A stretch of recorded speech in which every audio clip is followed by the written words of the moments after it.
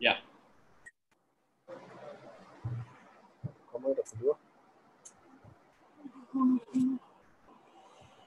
Dr. Sadhana, I will hear you. Dr. Sadhana, we can't hear you.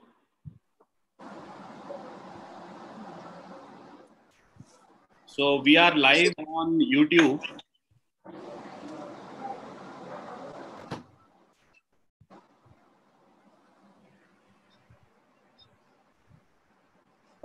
Mr. Arun, I think we should start. It is 5 p.m. Yes. We are live on YouTube, and I would like to thank each and every one of you to accept this invitation and joining this webinar on Intrapartum Management Revisit, which is a very important topic and very crucial.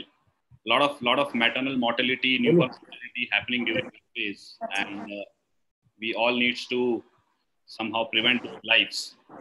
I would like to thank Dr. Alpesh, Dr. Sadhana, Dr. Sanjay, Dr. Anjoo, Dr. Rajesh, Dr. Shipra, and Dr. Mukta. So I would like to introduce Dr. Sadhana, who will be taking the webinar end to end. And I think she doesn't need any introduction, but I would be definitely doing the introduction. So she's current FOGSI representative of SAFOG. She is a ICOG governing council member. She is vice president of FOGSI. Participates. And many more. Dr. Sadhana, I'm handing over to you, and you should be moderating this whole session, and I would be handing over. So thank you, Mr. Arun. First of all, we welcome all the speakers, especially our FOGSI president, Dr. Alpesh Gandhi, who has been kind enough to be here despite a very, very, very busy schedule, and is all like engrossed in the 1st July Organ Donation Day, Doctors Day celebration. So we are highly thankful to Dr. Alpesh to be here.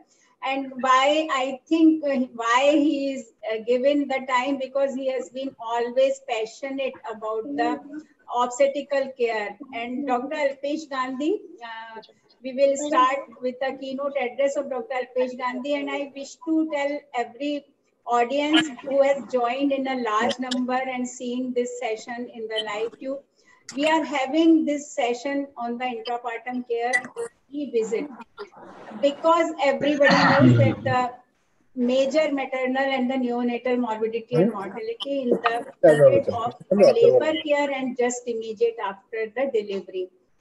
And this is the time in COVID time, like we are having this sort of meeting, this is the time to revisit our obstetrical care, because in developing country, we are having unacceptable maternal criticality as well as mortality rate.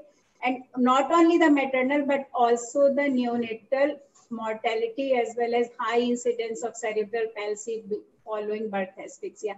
So in the whole session, I will address to all audience to be with us whole this 1.5 hours, because we will be covering new aspect of the intrapartum care and how technology can actually be utilized for the major public health issues. So first of all, Dr. Alpesh Gandhi is with us, who is FOGSI President 2020. And we all have been seeing his huge activity despite the COVID lockdown. Actually, we have opened so many windows in this year, and Dr. Alpesh Gandhi has that perseverance and the vision to go through all the difficulties. So he has been the past vice president of FOGSI, past practical obstetrical committee of FOGSI chairperson with recipient of best FOGSI award. He has been he is fellow of the Royal College of OBGYN, and the most important thing with this that he has brought, Dr. Alpesh Gandhi has brought the concept of critical care in obstetrics to whole of the country, including us. We have actually now see the critical, highly dependent unit in obstetrics and the intensive care unit in obstetrics is how important, and he has been instrumental not only to professional bodies but also the government institution and government of India.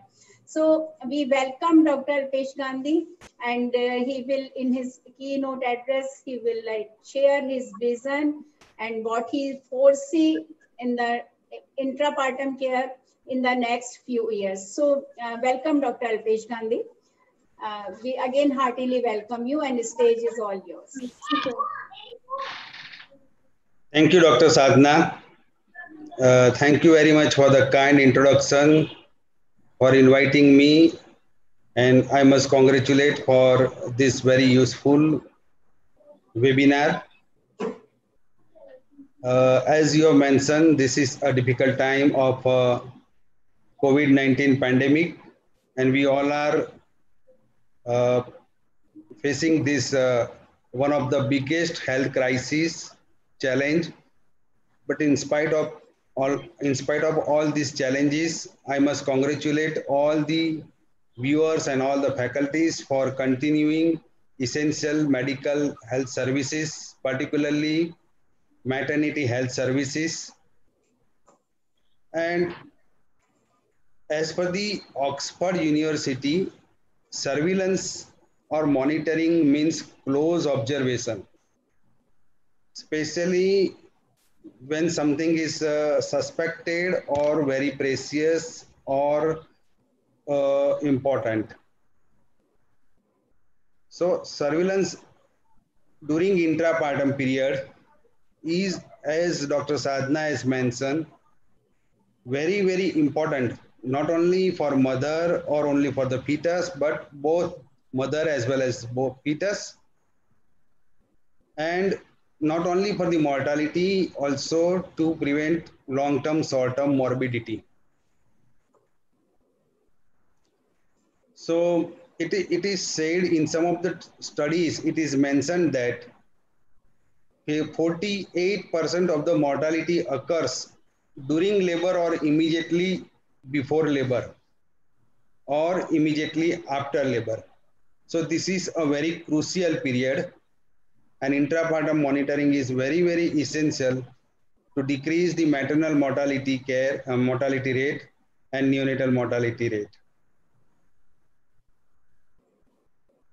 The suitable methods available should be used and adapted in all the pregnancies with or without risk in order to avoid adverse outcome. So actually all the pregnancies are very precious, and we need to monitor all the pregnancies during intrapartum period carefully. Anurag Prakash Ray declared that I can go days without talking to you. I can go days, months without seeing you, but not a second goes by that I am not thinking about you. So this is very true for this intrapartum period. Continuously during the period, we are thinking for mother and the fetus and for the best possible outcome. I hope this webinar aims to cover all the relevant topics during intrapartum period: intrapartum surveillance, intrapartum monitoring for both mother as well as fetus. I am happy to see that the topics are going to be discussed, covered by eminent clinicians.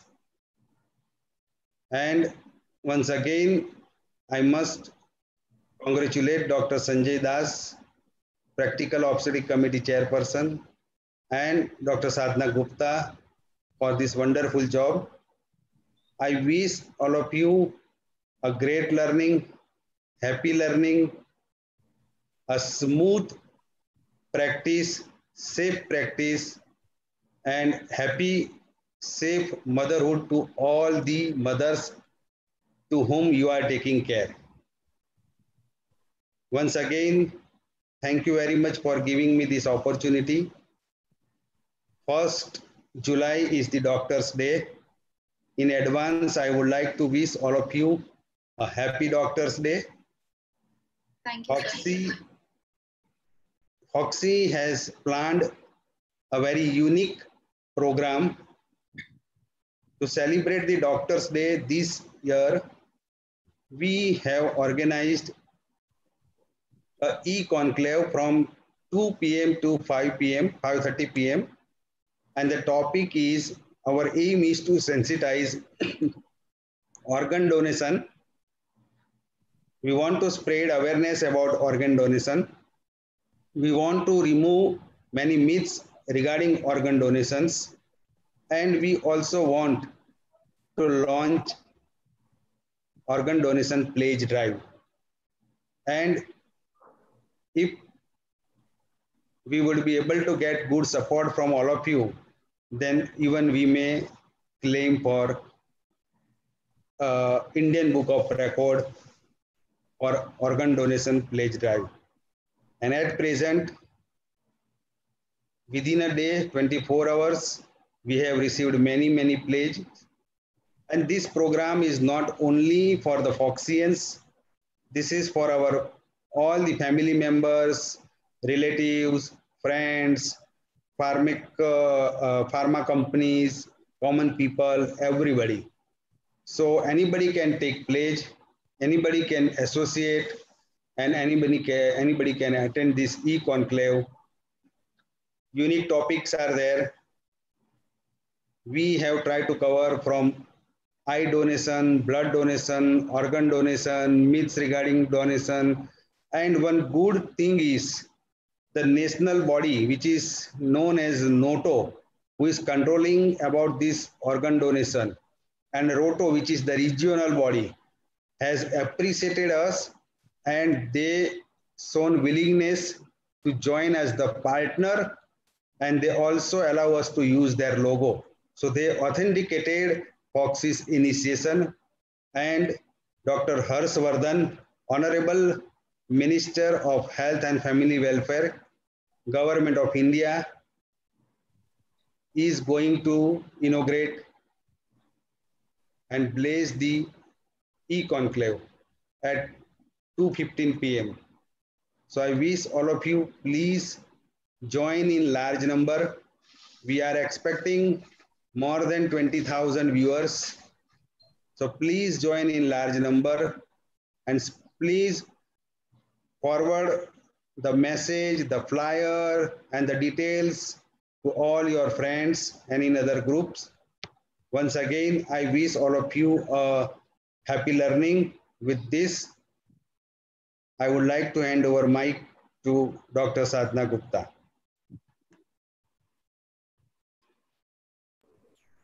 Thank you, Dr. Alpesh Gandhi. We have really introspected as well as seen outwards in your presidential year, and we really look forward to see many innovations. This year will be memorable for many things, and it will be a symbol that how FOGSI stood erect, active and alert during this difficult time.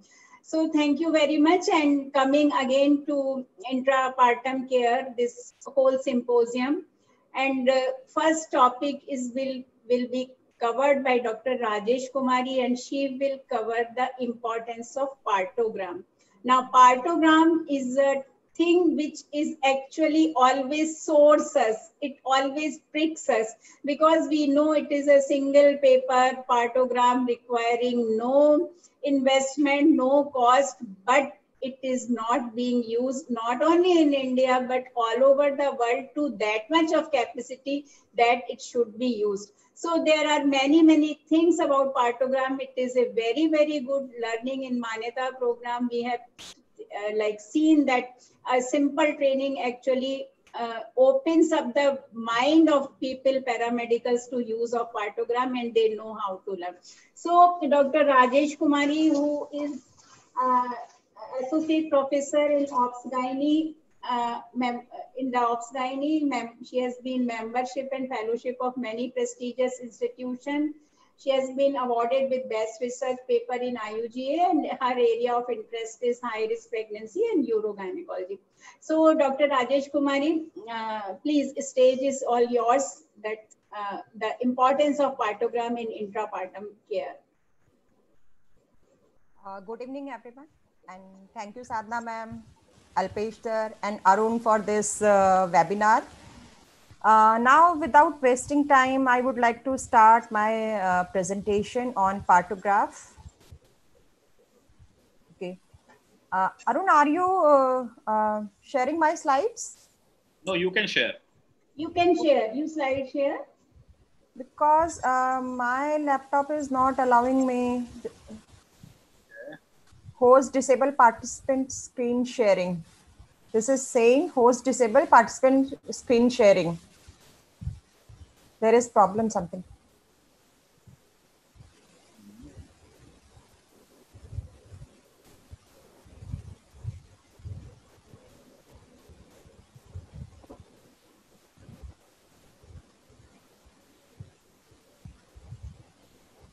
If there is any problem, then Arun, you can share the screen and Arun, please control the slide. You please share her slides so that she can do.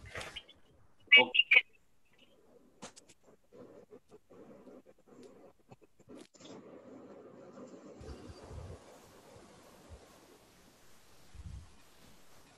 Arun, are you sharing the slide? Yes, yes. Yes, yes, please. So, Partograph is usually a pre-printed paper from. Can you see? Yeah, I can see, but okay. Thank you. So, it is a usually pre-printed paper or form on which labor observations are recorded. And aim of this Partograph is to provide a pictorial overview of labor and to alert midwives and obstetrician to deviation in maternal and fetal well-being and labor progress. So it is a composite graphical record of key data, maternal and fetal, during labor entered against time on a single sheet of paper. This is a basic definition of Partograph. So on Partograph, why this is important? Because observation on both the mother and the fetus condition according to the predefined expected progression are made on this single paper.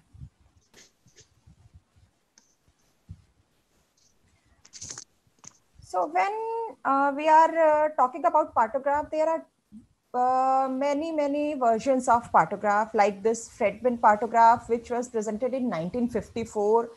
This was a graphical analysis of labor, including cervical dilation, mostly based on rectal examination, were recorded in centimeters per hour, which formed a curve that became known as cervicograph or also as a Friedman curve. And according to the pattern of this cervicograph, the labor is divided in 4 phases of cervical dilation: 1, 2, 3, and 4. 1 is latent phase, that is characterized by softening and effacement of cervix and with slow dilation in linear fashion until approximately 2.5 centimeters dilation is reached. And second is denoted as acceleration period or acceleration phase and is marked by a rapid change in the slope of curve with continuing increasing dilation. Third is phase of maximum slope. And fourth is deceleration phase, begin when cervix is fully dilated and is characterized by a change in slope like phase 2 and the progress again slows. This is a Friedman curve.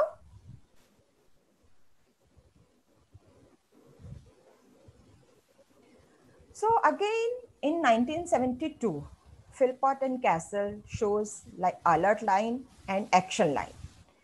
Now, what is alert line? Alert line is to identify slow progress of labor and enable transfer of slow progressing women to the hospital where active management could be offered within 4 hours of crossing the alert line. This is very important for midwives to follow this. The alert line expecting a cervical dilatation of 1 centimeter per hour is a modification of the mean rate of cervical dilation in the slowest 10% of the included women in Philpott's study. Now, what is action line? It is line to allow active management of labor to avoid unnecessary cesarean section. And this line is parallel and 4 hours to the right of alert line.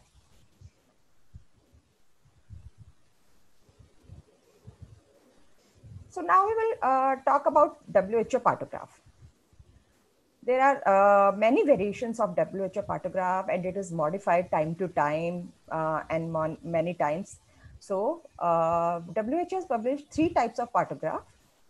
One is composite Partograph in 1994, include a latent phase of 8 hours and an active phase starting at 3 centimeter cervical dilation. It has an alert line with a slope of 1 centimeter per hour, which commences at 3 centimeter dilation, and an action line is 4 hours to the right of and parallel to the alert line. And it also provides space for recording descent of fetal head, indicator of maternal and fetal well-being, and medication, what we are going to administer. This is WHO Partograph, in which we have name of patient, gravida, parity, hospital registration, date of admission, time of admission, what is the time of rupture membrane and how many hours are going on. Fetal heart recording, cervical dilation and cervical descent is also recording. This is alert line and action line and contraction, and maternal parameters are also recorded in this Partograph. So second Partograph, which is modified Partograph in 2000, the latent phase was excluded in this Partograph and active phase commences at 4 centimeter dilation. Latent phase was removed from this or excluded because the interventions are more likely if latent phase is included, and because staff reported difficulties in transferring from latent to active phase. The reason for excluding the latent phase was more likelihood of interventions due to prolonged latent phase, which was overdiagnosed.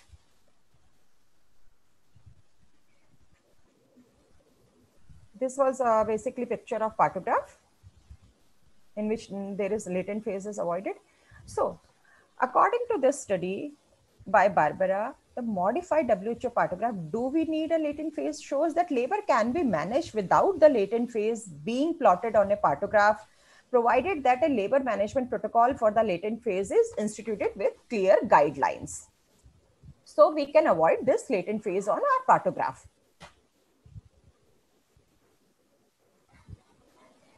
So third Partograph is a simplified version of Partograph in 2006. This is further modified the Partograph for third time, and this time for use by a skilled attendant in health center. That is very important, like our PSCs and CSCs. It is color coded, and the area in between the alert and action line is colored amber, indicating the need for greater vigilance. Cervical dilation, not descent of the head, is recorded on the Partograph, which is a part of labor record. And other indications of maternal and fetal well-being are also recorded elsewhere in the labor record, according to this WHO 2006. So this is basically presentation of modified or simplified Partograph that is presented in 2006.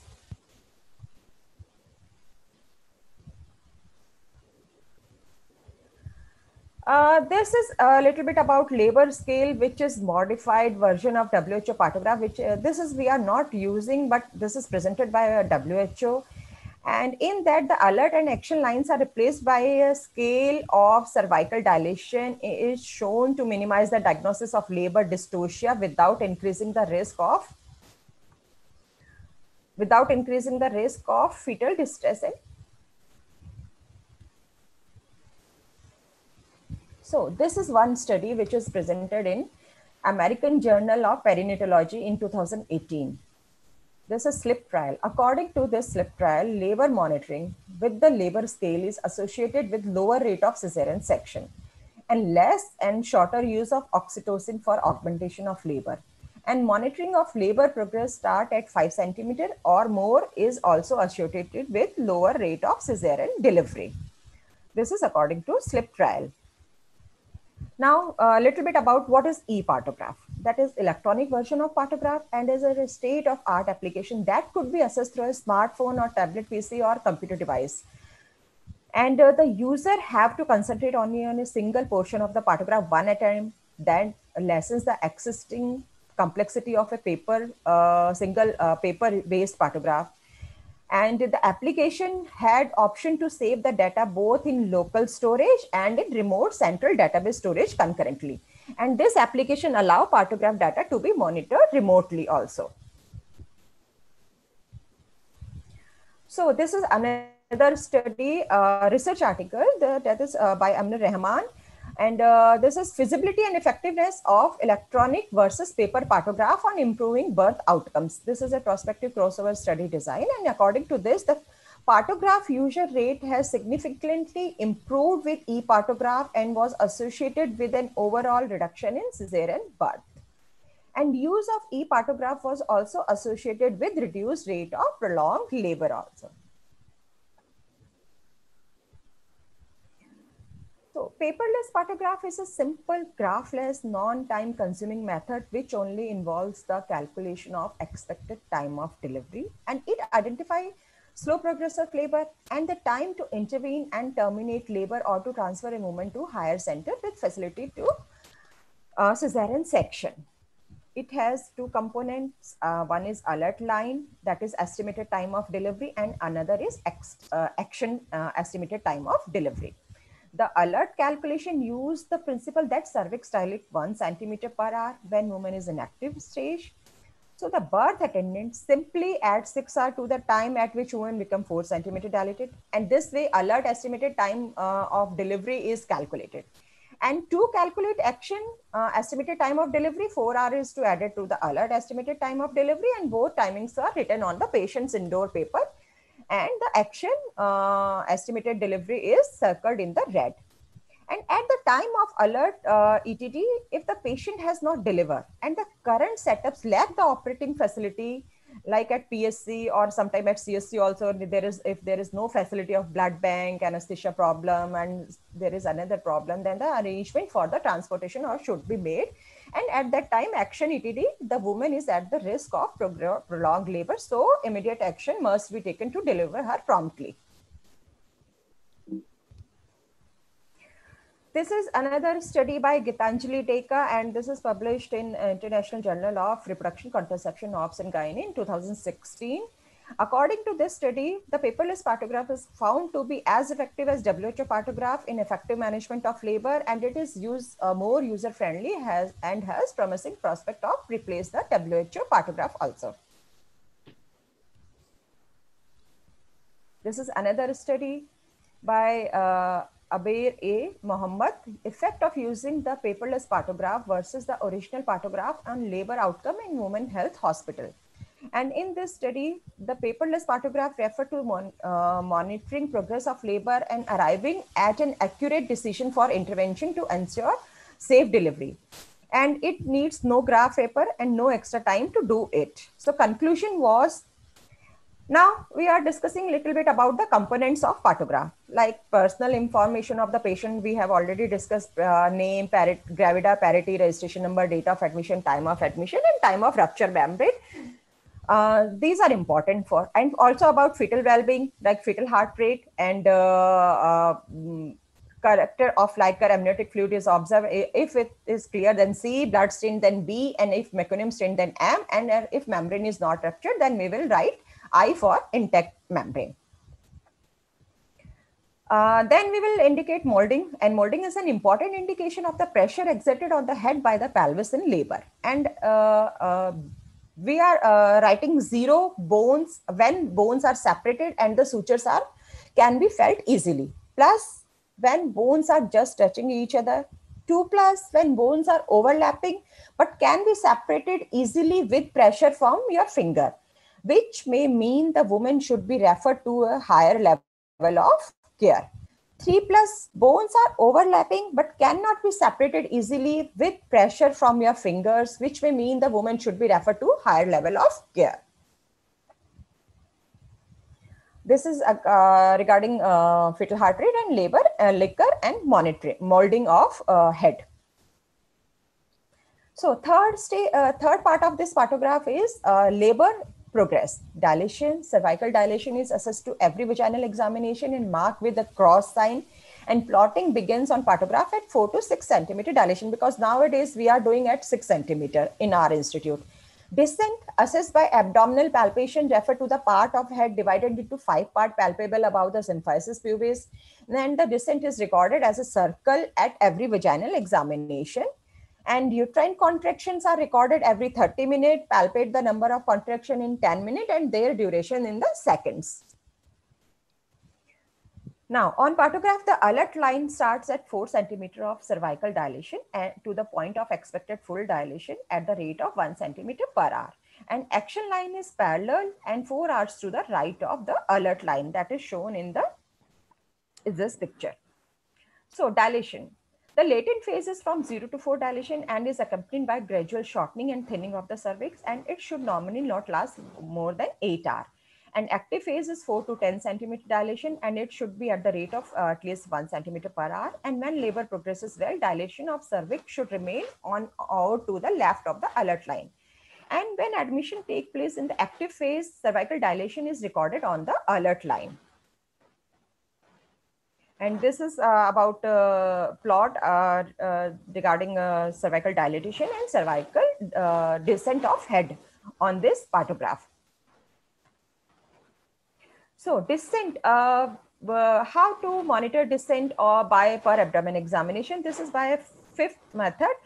The width of 5 finger is a guide to expression in the fifth of the head above the brim, and the head which is mobile above the brim will accommodate the full width of the 5 finger. As the head descends, the portion of the head remaining above the brim will be represented by the few fingers. As we are doing in our old days, and I'm also used to doing this fifth method in for descent of labor nowadays also. This is fifth method for descent of head by palpating.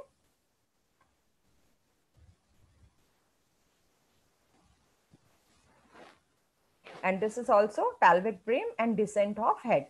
In at 5/5 there is sincipit and occipit is completely about, and in 4/5 sincipit is high and occipit is easily felt according to this, and 0/5 none of the head is palpable. So uterine contraction. Contractions are observed for frequency and duration and recorded in the Partograph at every 30 minutes, and the number of contraction in 10 minutes is recorded. We are recording like a dots and lines and black color, solid color. So dots remain mild contraction, and lines, diagonal lines indicate moderate contraction, and solid color represent strong contraction for longer period.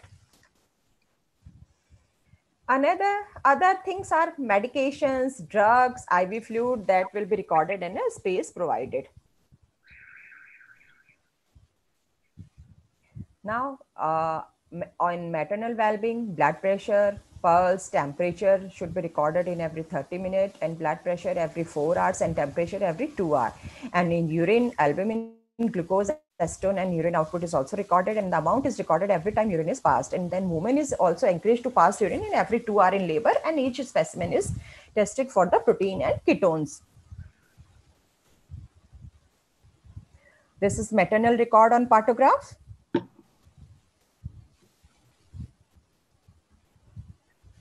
And this is a Partograph in which everything is showing with contractions to alert line, and there is normal progression of labor and also maternal parameter and fetal heart rate. So if using the Partograph with the latent phase, cervical dilation when plotted will cross to the right of the alert line after 8 hours, and the woman should be referred to the center.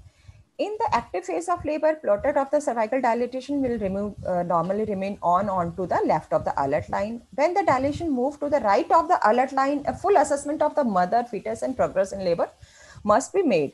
And rehydration, emptying the bladder and encouraging the woman to be more active and move around or adopt an upright position will speed up the progress of labor also. However, if there is any other complication like fetal distress, hypertension, failure of head to descend, the mother must be referred immediately for expert help unless the birth is imminent. And it requires transfer to the another facility. Arrangement for transportation should be made. And when cervical dilation crosses the action line, action must be taken immediately. At the action line, the woman must be referred without delay to a higher level health facility. So advantages of Partograph. The Partograph provides a pictorial presentation of labor and gives a good overview of labor progression. Accessible for most healthcare worker in paper or electronic version. Usefulness during handover and at shift changes. And this promote continuity of the care. Whenever they are in labor room, we are always doing 12-hour or 6-hour duties, and nurses are also doing 6-hour duties. So there is every time there is shifting, there is change in the shift, and we can easily show them the progress of labor on this is on a single paper. Tool for teaching student about labor progress and prevention of prolonged labor and observation and recording of fetal maternal condition more objectively. And there is early intervention can be done and complications such as prolonged labor can be avoided and reduce incidence of cesarean rate. So, is Partograph really needed? According to Cochrane review, which explored the use of Partograph for laboring women at term, had two objectives. The first was to assess whether Partograph was improved outcomes, and second was to assess which Partograph design was preferable. And this review found 11 studies which met the inclusion criteria, 3 which compared Partograph with no Partograph, and 8 comparing different design.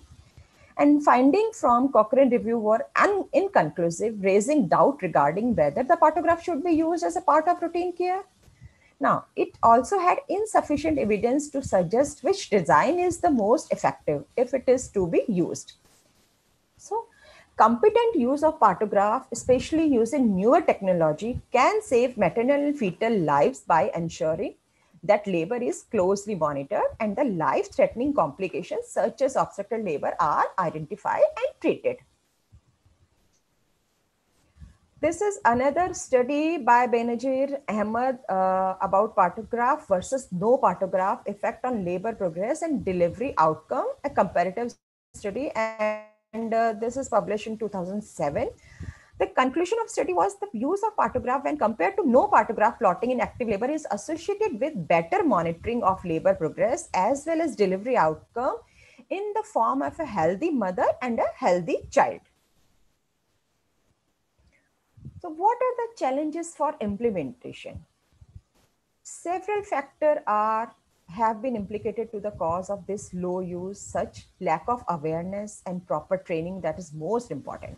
Low availability of Partograph, negative perception of the Partograph, high patient load, inadequate staff at the facility, lack of supervision, and negative attitude. That is most important. Sometimes our sisters are saying, why we are using this Partograph?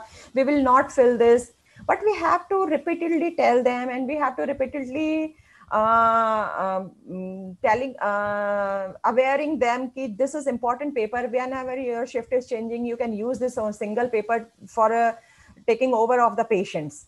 So this is a little bit difficult to telling them or teaching them to reuse this Partograph. So this is another study which is published in Reproductive Health, completion of modified World Health Organization Partograph during Labor Public Health Institution of Addis Ababa, Ethiopia. So conclusion of this study was finding may reflect poor management of labor or simply inappropriate completion of the instrument and indicate the need for pre-service and periodic on-job training of health worker on the proper completion of the Partograph.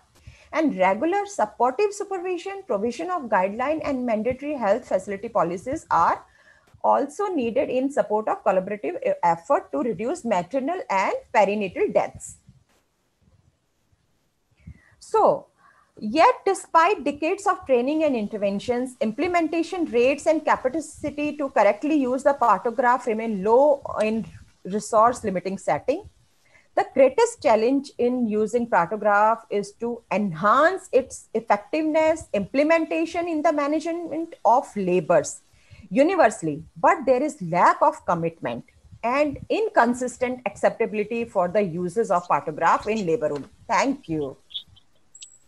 Thank you very much, Dr. Rajesh. You have Thank you, ma'am. very clear and concise concept of partogram.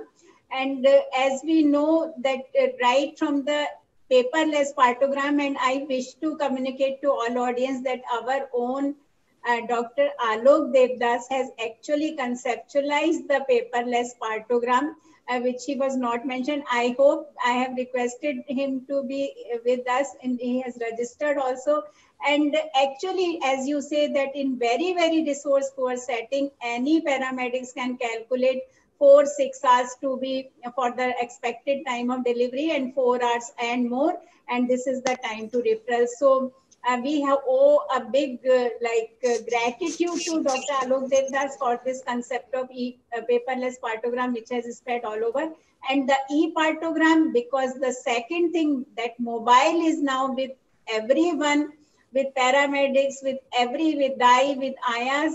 And I think in the end of the session, Mr. Arun will demonstrate that how we can use this mobile app for the constitution of partogram, simple cervical dilatation, if not much. I will request Dr. Sanjay Das, Chairperson, Practical Obstetrical Committee, and teaching, he is in the professor in the teaching institution, and I will like to have the expert comment on Dr. Sanjay Das, that how you find useful e-partogram, paperless partogram, as well as the conventional partogram in your setup and as your experience all over the country as per FOGSI experience. So Sanjay, a brief comment from you before we switch on to the next speaker. Unmute. Unmute.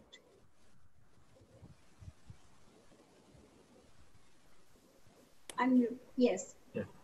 Thank you, Sadhana. And thank you the presentation. And I must thank Arun and the team, that is Sadhana Gupta and our team and all the panelists, and especially to my dear president, who has narrated very well and have a slogan on the organ donation and everything. As coming to the topic of partograph, the role of partograph in today's obstetrics, you can't forget, you can neglect, you can overlook. It is badly necessary at each point, because we are concerned for the fetus above all. Okay, so this partograph is being practiced at every point. Sometimes we overlook it, sometimes we underestimate it, sometimes we overdiagnose it. So be practical and be a thorough point in recording the partograph by the staff who is conducting and who is accompanying the labor process. It be a faculty, it be a junior professor, or it be a worker. I mean, to sister tutor and everybody who is working there. It should be thoroughly vigilant, and good interpretation is necessary to estimate some output. So starting from partograph, I were before Dr. Devdas, who was pioneered in this thing. But paperless partograph and paper partograph and e-partograph, the basic aim, what the previous speaker has rightly pointed out, the basic aim is of two things. We want a good outcome and good interpretation, and it should be in a properly used. Thanks. Thanks everybody. I should not waste your time. I once again thank everybody for joining with me. Thank you, sir. Thank you, sir. Thank you, Sanjay, for this. And we move on from the maternal progress on the overall partogram to the specific fetus, which gives us signals that he is well, or he or she is well or not well. So the Dr. Shipra Kumari is with us, who is working in the Medanta hospital in the Lucknow, and actually we are really privileged to have the galaxy of speakers who are working in the peak institution like AIIMS Delhi, AIIMS Patna, and the KGMC, and the government and the corporate sector, which has emerged as one of the alternative way of the health deliverance, including the obstetrical care. So Dr. Shipra is a consultant in the Medanta Hospital, ex-professor and head Iraz Lucknow Medical College. She has been many 30 publications to the international and international journals, and recipient of many awards. Dr. Shipra will take us to the journey of the cardiotopography, which is very important modality in intrapartum management. So over to Dr. Shipra. Thank you so much, ma'am, for your kind introduction. I hope I'm audible. Yes, yes. Yeah. Ma'am, a slight correction. I'm Shipra Kumar. Shipra Kumar, okay. Sorry for it. She is Dr. Shipra Kumar, yes. Okay, thank you so much, ma'am, for your kind introduction. I hope I'm audible. Yes, yes. Yeah. Correction, I'm Shipra Kumar. Shipra Kumar, okay. Sorry for it. She is Dr. Shipra Kumar. Okay, can you see my slides? Yes, yes. I'm sharing my screen.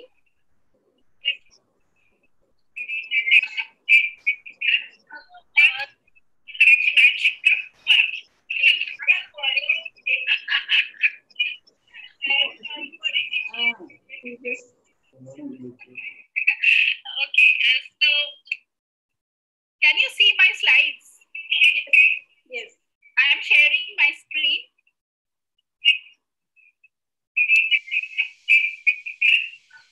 I did share, Dr. Shipra. There's some problem with the audio, I think. It's echoing. I can't hear anybody. Should I share? आपने YouTube तो on नहीं कर रखा है. YouTube को आप बंद करके स्पीकर लिंक पे आइए. नहीं मैम, स्पीकर लिंक पर ही है. अगर YouTube है तो उसको स्टॉप करिए आप. Because वो इको आ रहा है. Yes. Audio, I think it's echoing.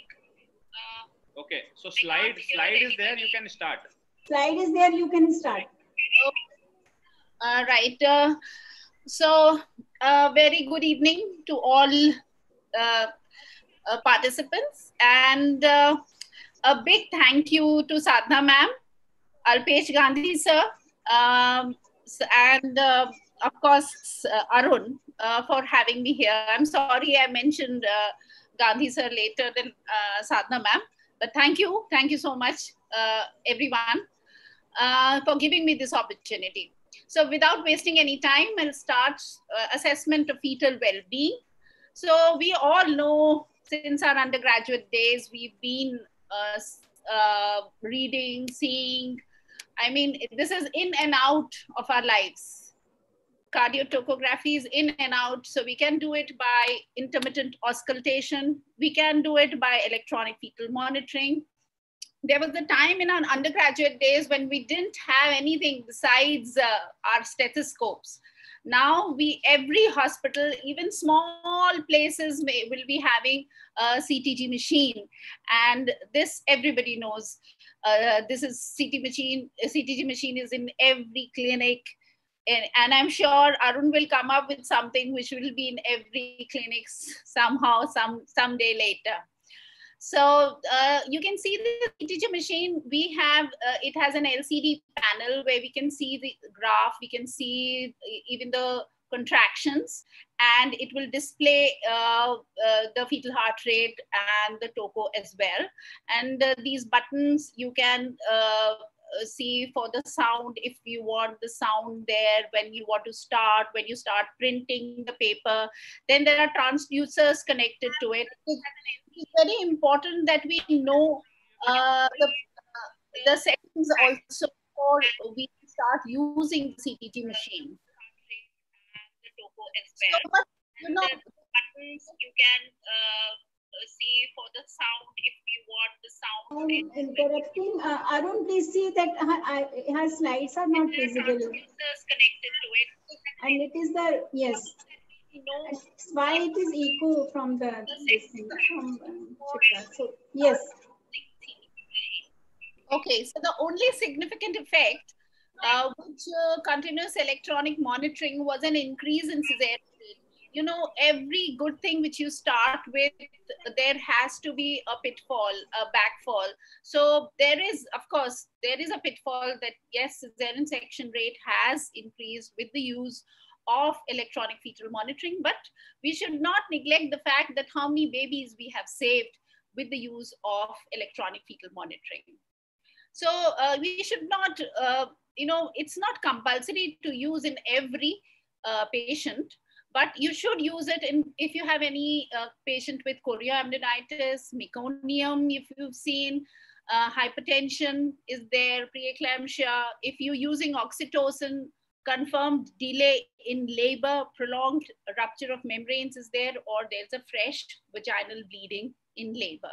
I don't think we are using it regularly in all patients nowadays, but yes, of course, it's not required. These are the basic indications in which we should use. And whenever we take out the CTG, we should mention the name, age, time, duration, the paper speed, and if you're using fetal scalp blood sampling. And I'm sure very few places would Shipra, hello. But yes, because it's not required. Dr. Shipra, I think indications in which we should use. I think and there is whenever we take out the CTG, we should mention the name, age, time, duration, the paper speed, and if you're using fetal scalp blood sampling. And I'm sure very few places would hello. I think there is YouTube. Have you opened the YouTube? I haven't. Because there is two sounds are coming. We should mention the name, age, time, duration. You stop the YouTube. You stop the YouTube. Only share the speaker link and slide share. Don't open the YouTube.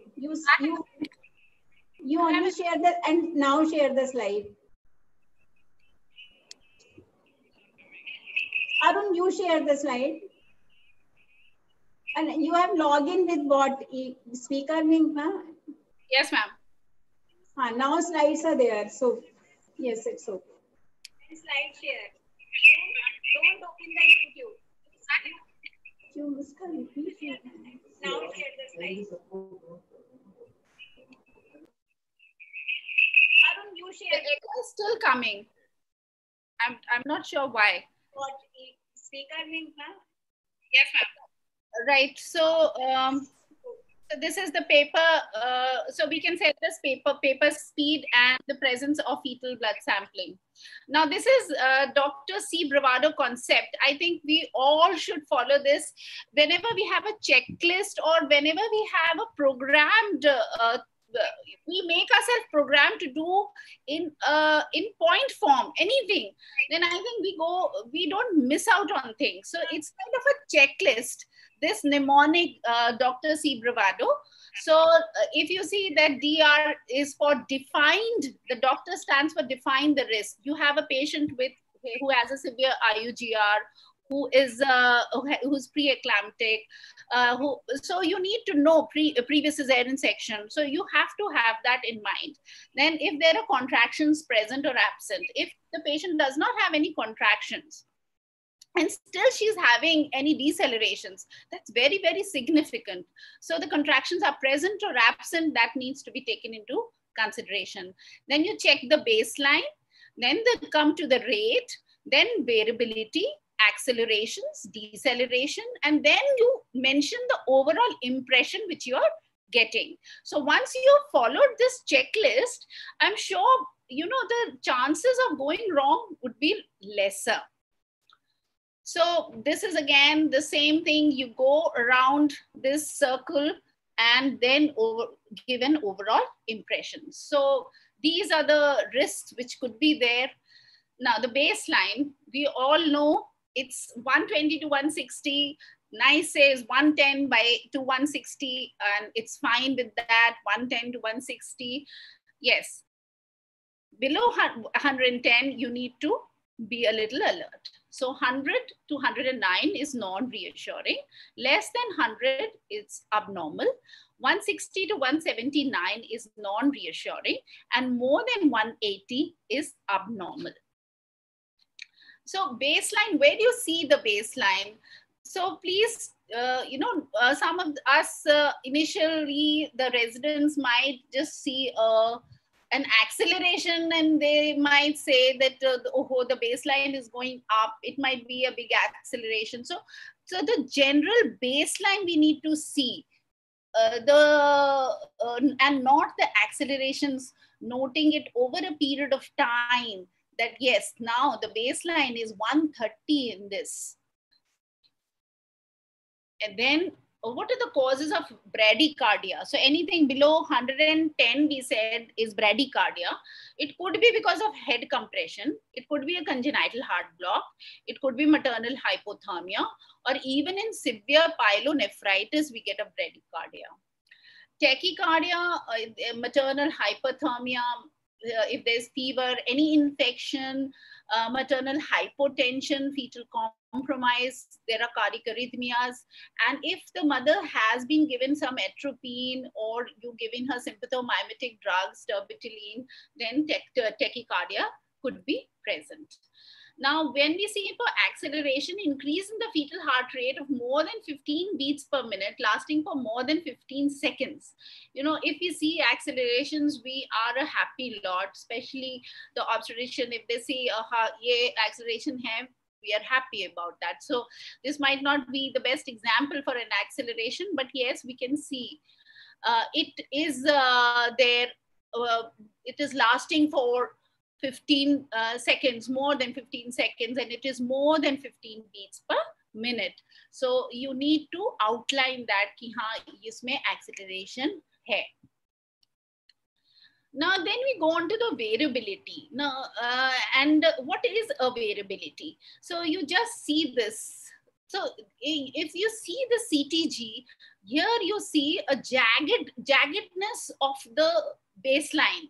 एक line नहीं है, एक सीधी line नहीं है. There is a jaggedness of the baseline, and that is what variability we are talking about. So the variability will be between 5 to 25 beats.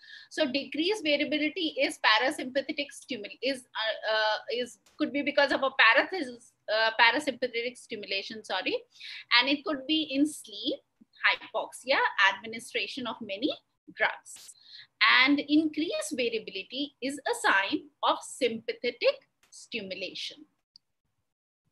So when we see variability, we have defined that it's 5 to 25.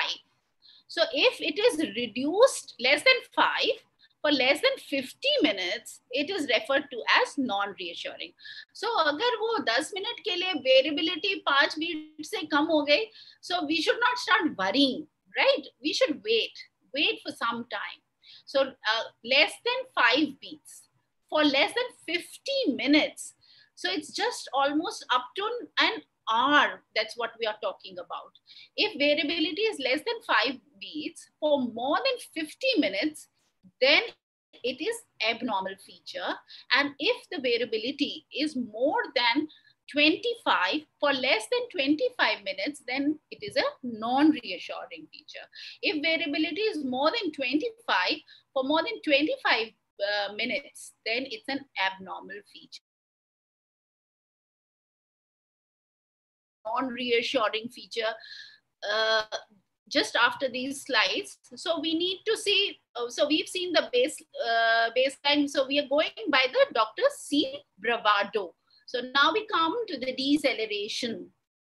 So that's the second last thing of the Dr. C. Bravado. So decelerations are an abrupt decrease in the baseline fetal heart rate of greater than 15 beats per minute for greater than 15 seconds. So that's the just opposite of the accelerations.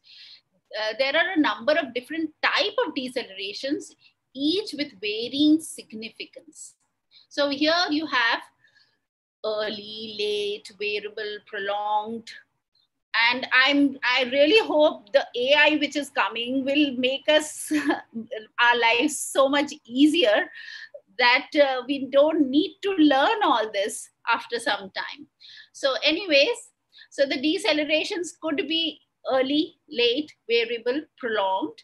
And these variable decelerations are again divided into different types, like there could be a shoulder pattern, there could be a saltatory pattern, a lambda pattern, and an overshoot pattern. So though most of the guidelines, if we go through them, especially the NICE guideline, specifically says, do not use the typical and atypical types, used early, variable, and late. The terms should be early, variable, and late decelerations. So, but, it's we've been learning it, and I think it's important that we also know what it is, a typical and atypical deceleration, variable decelerations. So if a typical variable deceleration would have shoulders, so we don't have to worry about it. So if you can look into this slide here, yeah, you see these shoulders, what we're talking about. So let me come back. Okay, so shoulders and atypical, there's an overshoot, that is one shoulder later. Then there is saltatory, the lambda pattern, the slow return to baseline, that's a late component. Baseline returns to a lower level after decelerations, and a biphasic or a W, that is loss of variability during decelerations. So what is an early deceleration? Early deceleration is a symmetrical gradual decrease and return to baseline associated with contraction. So here you can see. And our teachers, I remember my teacher, Dr. Tamkeen, and Dr. Seema, they all taught us so nicely. It's the mirror image of the contraction. So if a contraction is coming like this, and you see here, the deceleration is a mirror image of the contraction. That's an early deceleration. So you don't need to worry much about these things. And so you can see it may be physiological in active labor and not associated with tachycardia or loss of variability or other fetal well-being changes. So you wait when there's an early deceleration. Don't worry too much about an early decelerations.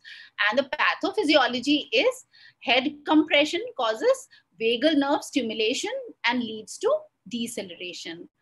And it is not associated with fetal hypoxia, acidemia, or low FCAR scores. But you should worry about a late deceleration.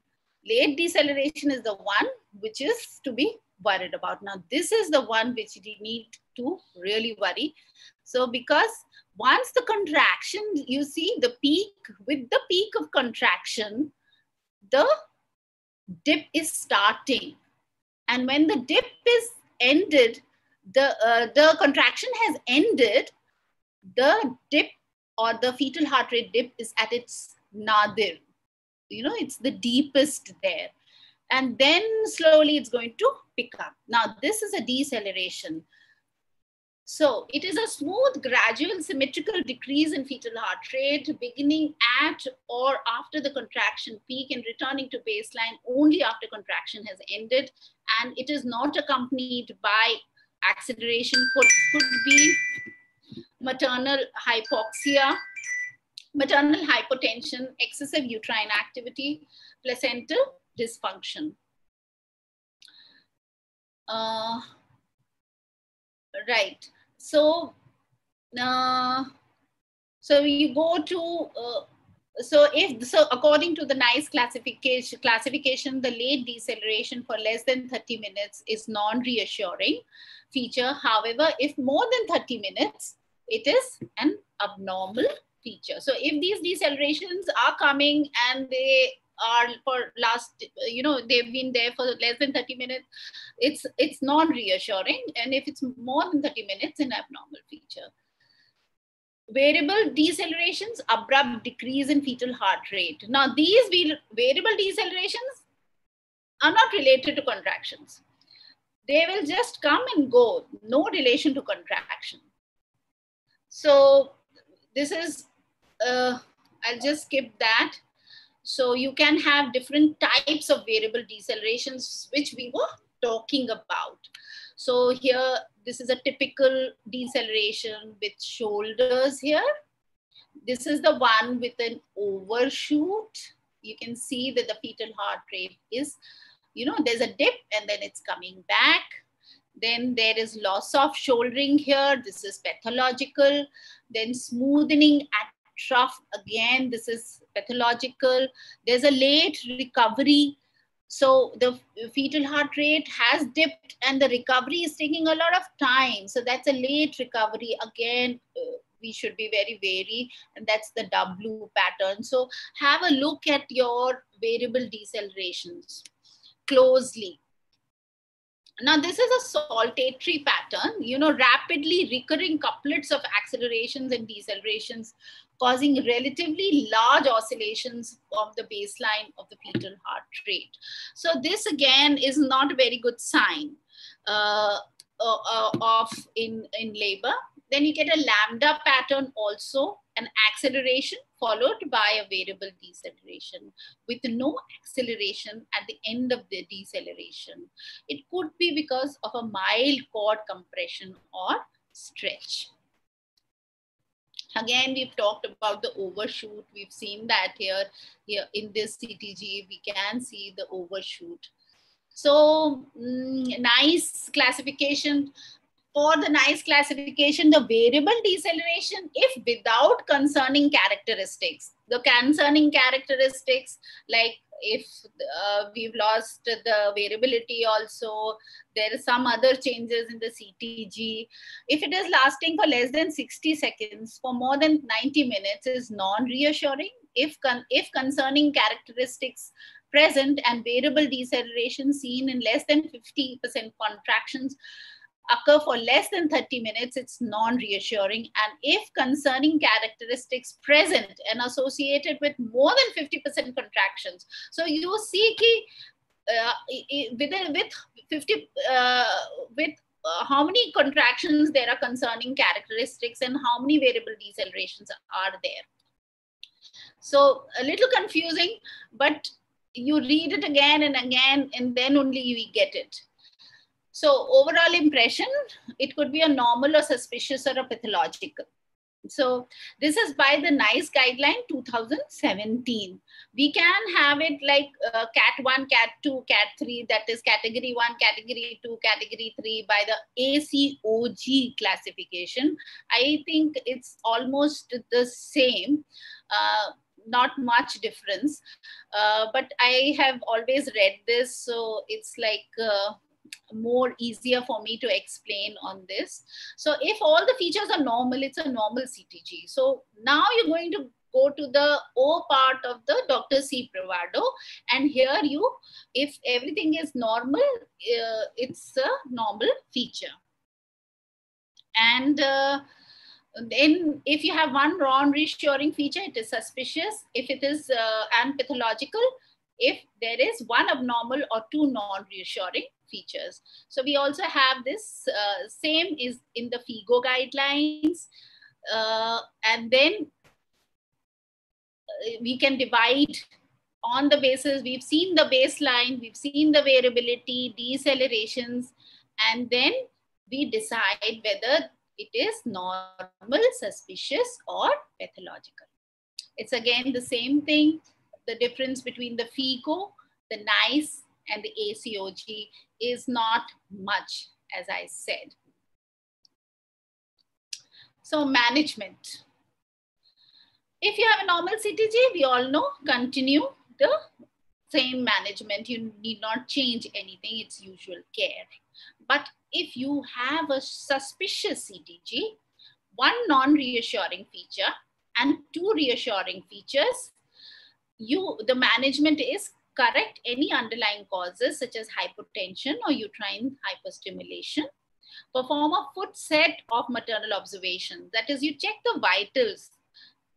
Patient को के vitals में कोई problem तो नहीं है, PV कर ले, कोई cord compression तो नहीं है, कहीं cord तो नीचे नहीं आ रहा है.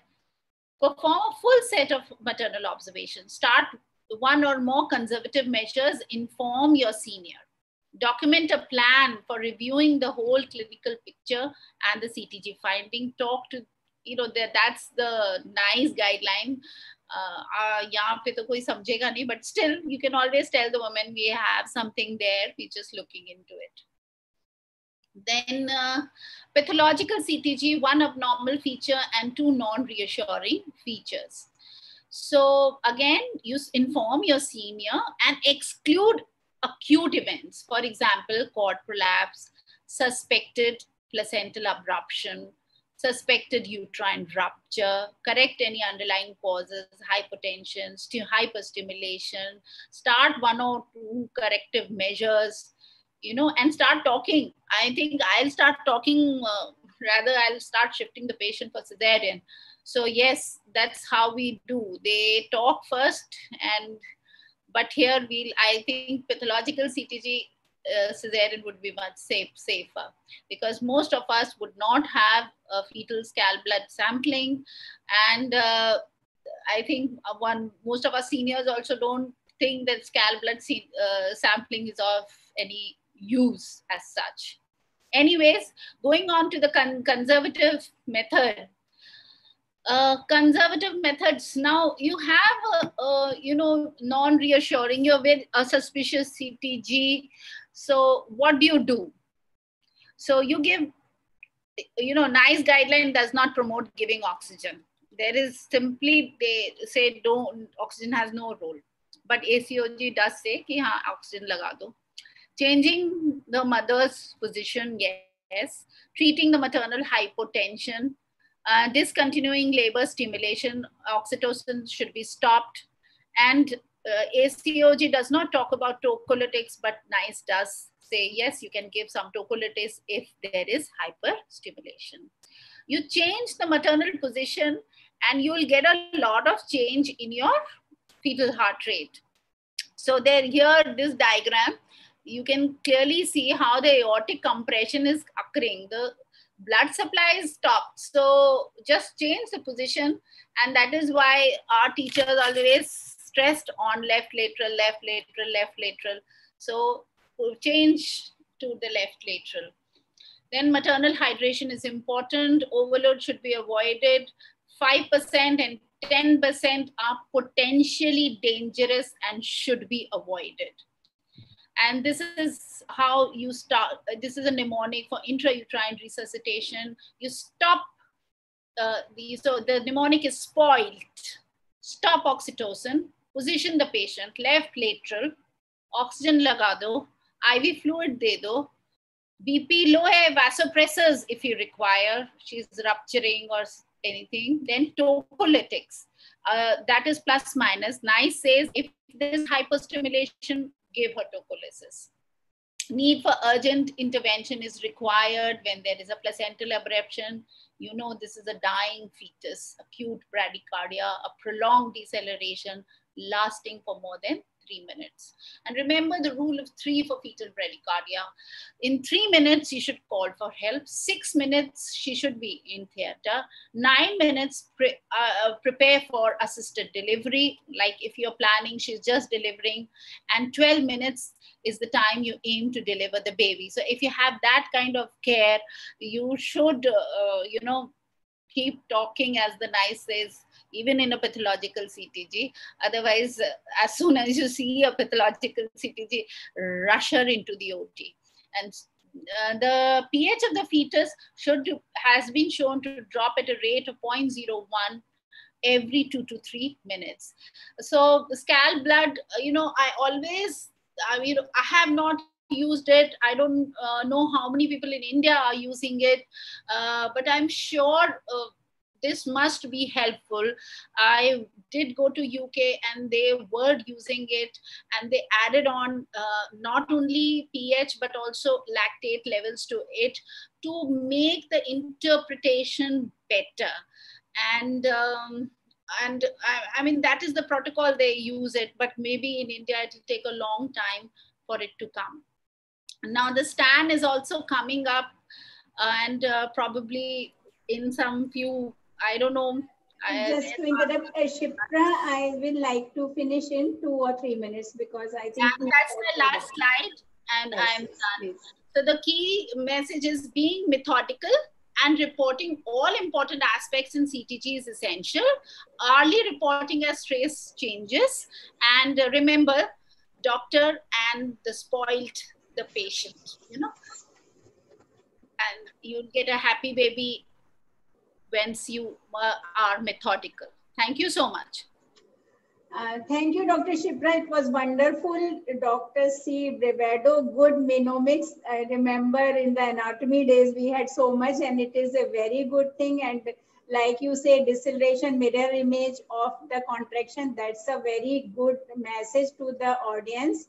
And rightly, we will discuss in the parallel situation that you say that it is the part of our practice, but actual interpretation and actual action, it is the real test of a experience and the overall review. And I think in the panel, we will clear this view.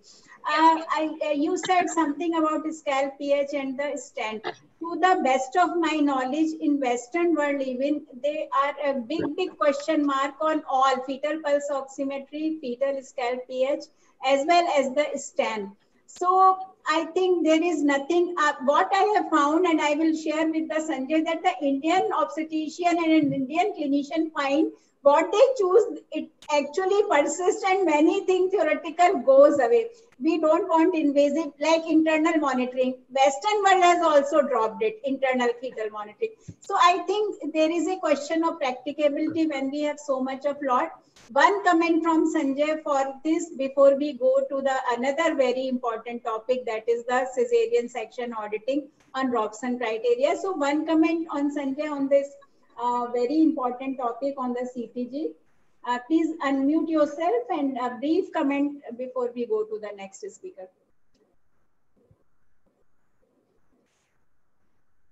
Thank you, Shipra, for your lucid presentation. Hello. Yes, we can hear you. Thank you. It's a fantastic presentation. And rightly, Sadhana has pointed out that no gadget will help you unless you expertise in that field. You have to expertise on the gadgets as well as your clinical experience. Your clinical experience is definitely weighs more than any gadget you display. True. Once you are thorough your clinical examination and added to it your gadgets, it will help immensely.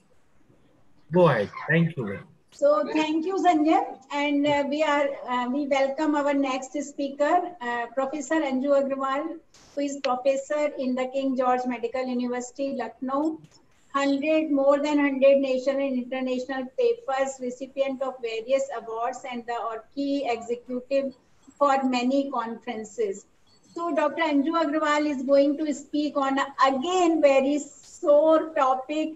The world and the media especially is pointing to obstetrician for high rise of cesarean section rate, which is actually not so considering the real statistics. But we owe to our people that we audit our institution, that where we are doing cesarean section, is there any scope for improvisation in the practice?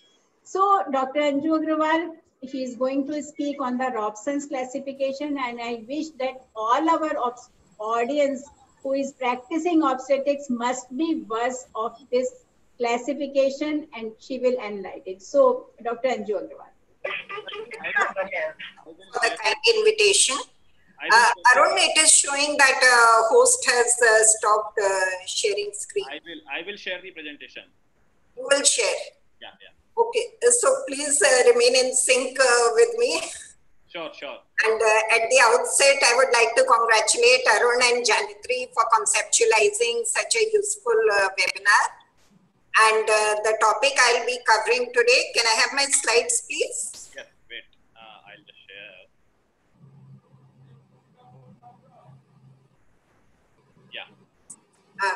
Yeah, thank you. So I'll be covering the importance of ROBSON's classification. Now, why do we want to talk about ROBSONs?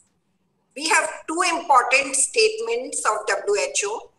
First came as long back as 1985, when they said there is no justification for any region to have a cesarean rate higher than 10 to 15%, which they reiterated in 2015 when the cesarean rates were rising. And then they again said rates higher than 10% were not associated with reductions in rates of maternal and newborn mortality. So these are very strong statements. When we look at the data, in India, we find in the past decade, in the public institutions, the cesarean rate has gone up by more than 300%. And in the private institutions, it has gone up by more than 400%, which is a very big jump. Can I have the next slide, please? We are doing regular cesarean audits in our institution using this ROBSON's classification. And we found in our institution also almost a 50% cesarean rate. And maximum contribution we found was by the ROBSON's group 5, which is a group of previous cesarean section. Now, that is a very important group. It is only when we bring down the primary cesarean rate that we can reduce the cesareans in the previous cesarean group. Next slide, please. So it has been seen that these rising cesarean rates are a major public health concern because they lead to potential maternal and perinatal risks. Now these hazards, they are in the present pregnancy due to the surgical, due to the anesthetic complications possibly which may occur. For the baby, we all know that chances of RDS and transient tachypnea of newborn are higher in women who are delivered by an elective cesarean and the babies who are not facing the stress of labor. But even more alarming are the long-term complications which we are facing. I think we have all seen the dramatic rise in the placenta accretas in our country when women are not coming for a repeat antenatal care. In our institution, which is catering mainly a referral center, a tertiary care center, we are getting a lot of cases, women after a cesarean are sitting at home because they don't want to have another cesarean. And they are coming once the scar has given way. So the mother's life is in danger and the baby obviously cannot be saved. Can we go back, Arun, please? You have moved forward. So to address these problems of high cesarean rates, many people, including us, we are giving excuses that we are catering to a very high-risk population. So is it really so? For that, we need an objective method of looking at it, for which a classification is required to monitor and compare the cesarean rates at facility level in a standardized, reliable, consistent, and action-oriented manner. Next slide, please. And what should be the characteristics of this classification system? It is very important. It should be simple to use. Only then we can make people use it all the time. If it is very complicated, no one will be using it. It should be clinically relevant, that we can look at what are the problems which we need to address, how we can bring down the rates, and how many cesareans are truly justified and how many are not.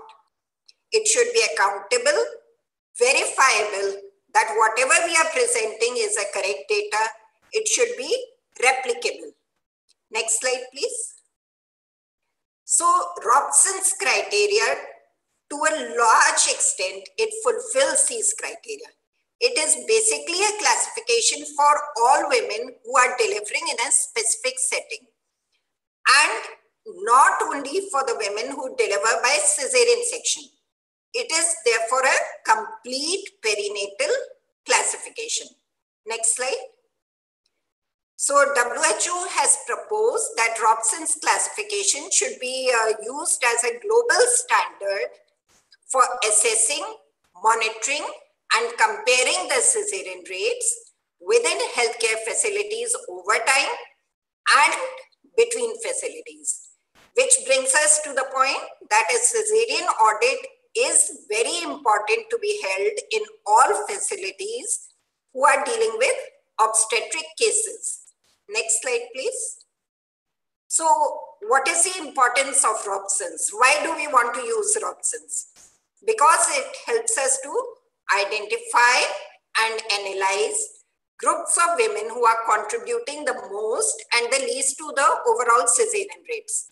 Like in our hospital, we found that the previous cesarean cases are contributing the most to the cesarean rates.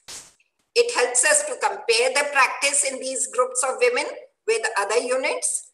So if other hospitals are doing, which we have compared in our paper, we can compare which group is contributing more in their facility, how they are bringing down the rates in the group in which we are having problems. It helps us to assess the effectiveness of strategies or interventions which are targeted at optimizing the use of cesarean section, so that we have objective evidence that yes, we have been able to bring down the rate of cesarean in a particular group of women. It helps us to assess the quality of care and clinical management practices by analyzing outcomes by groups of women. It also helps us to assess the quality of data which is collected. So, it is important that the data be routinely collected, be analyzed, and then it should be audited. Next slide, please. So what exactly is this ROBSON's classification, which is also known as the TGCS or the 10 group classification system? Next slide. So it is basically, as the term says, divided into 10 groups. Group 1 comprises nulliparous women with a singleton pregnancy, cephalic presentation, and equal to more than 37 weeks of gestation in spontaneous labor. So the things which are specified, the woman is nulliparous, singleton pregnancy, cephalic presentation, term pregnancy in spontaneous labor. Group 2 again is nulliparous, singleton, cephalic presentation, more than 37 weeks term pregnancy, but these women either had induction of labor or were delivered by cesarean section before labor. So you see, we can classify all our antenatal cases into these groups. Group 3 are multiparous women, but multiparous without a previous cesarean. Again, singleton, cephalic presentation, term gestation, spontaneous labor. Group 4, just go back to the previous slide, please. Group 4, again multiparous without previous cesarean, singleton, cephalic presentation, term gestation, but again, either labor was induced or they were delivered by cesarean section before labor. Group 5, as I already mentioned, these are multiparous women with a previous cesarean section, singleton, cephalic presentation, term gestation, which may be spontaneous labor, induced labor, or labor with cesarean without labor.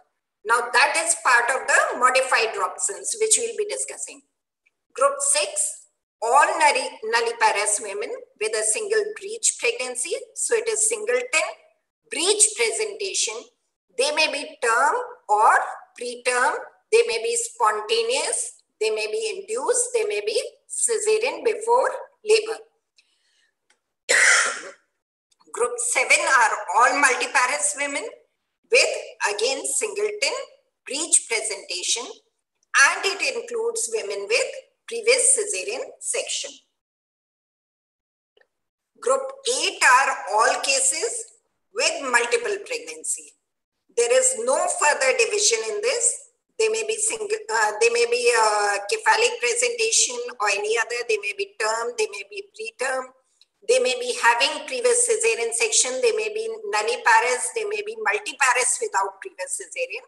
But any case with multiple pregnancy will be coming in Group 8. Group 9 are all women with a singleton fetus with transverse or oblique lie, and again They have not specified whether it should be preterm, term. All cases with transverse obliqui and a singleton fetus will be included in group 9. Group 10 are all women, whether nulliparous, multiparous, previous cesarean, but with a singleton fetus, cephalic presentation, and less than 37 weeks gestation, that is all preterm cases, with a singleton cephalic presentation. Next slide, please. And this ROBSONs was modified by SOGC in 2012. And as I have already mentioned, the different groups, they can be divided with according to the onset of labor, which may be spontaneous, induction, or there may be cesarean before labor. Next slide, please.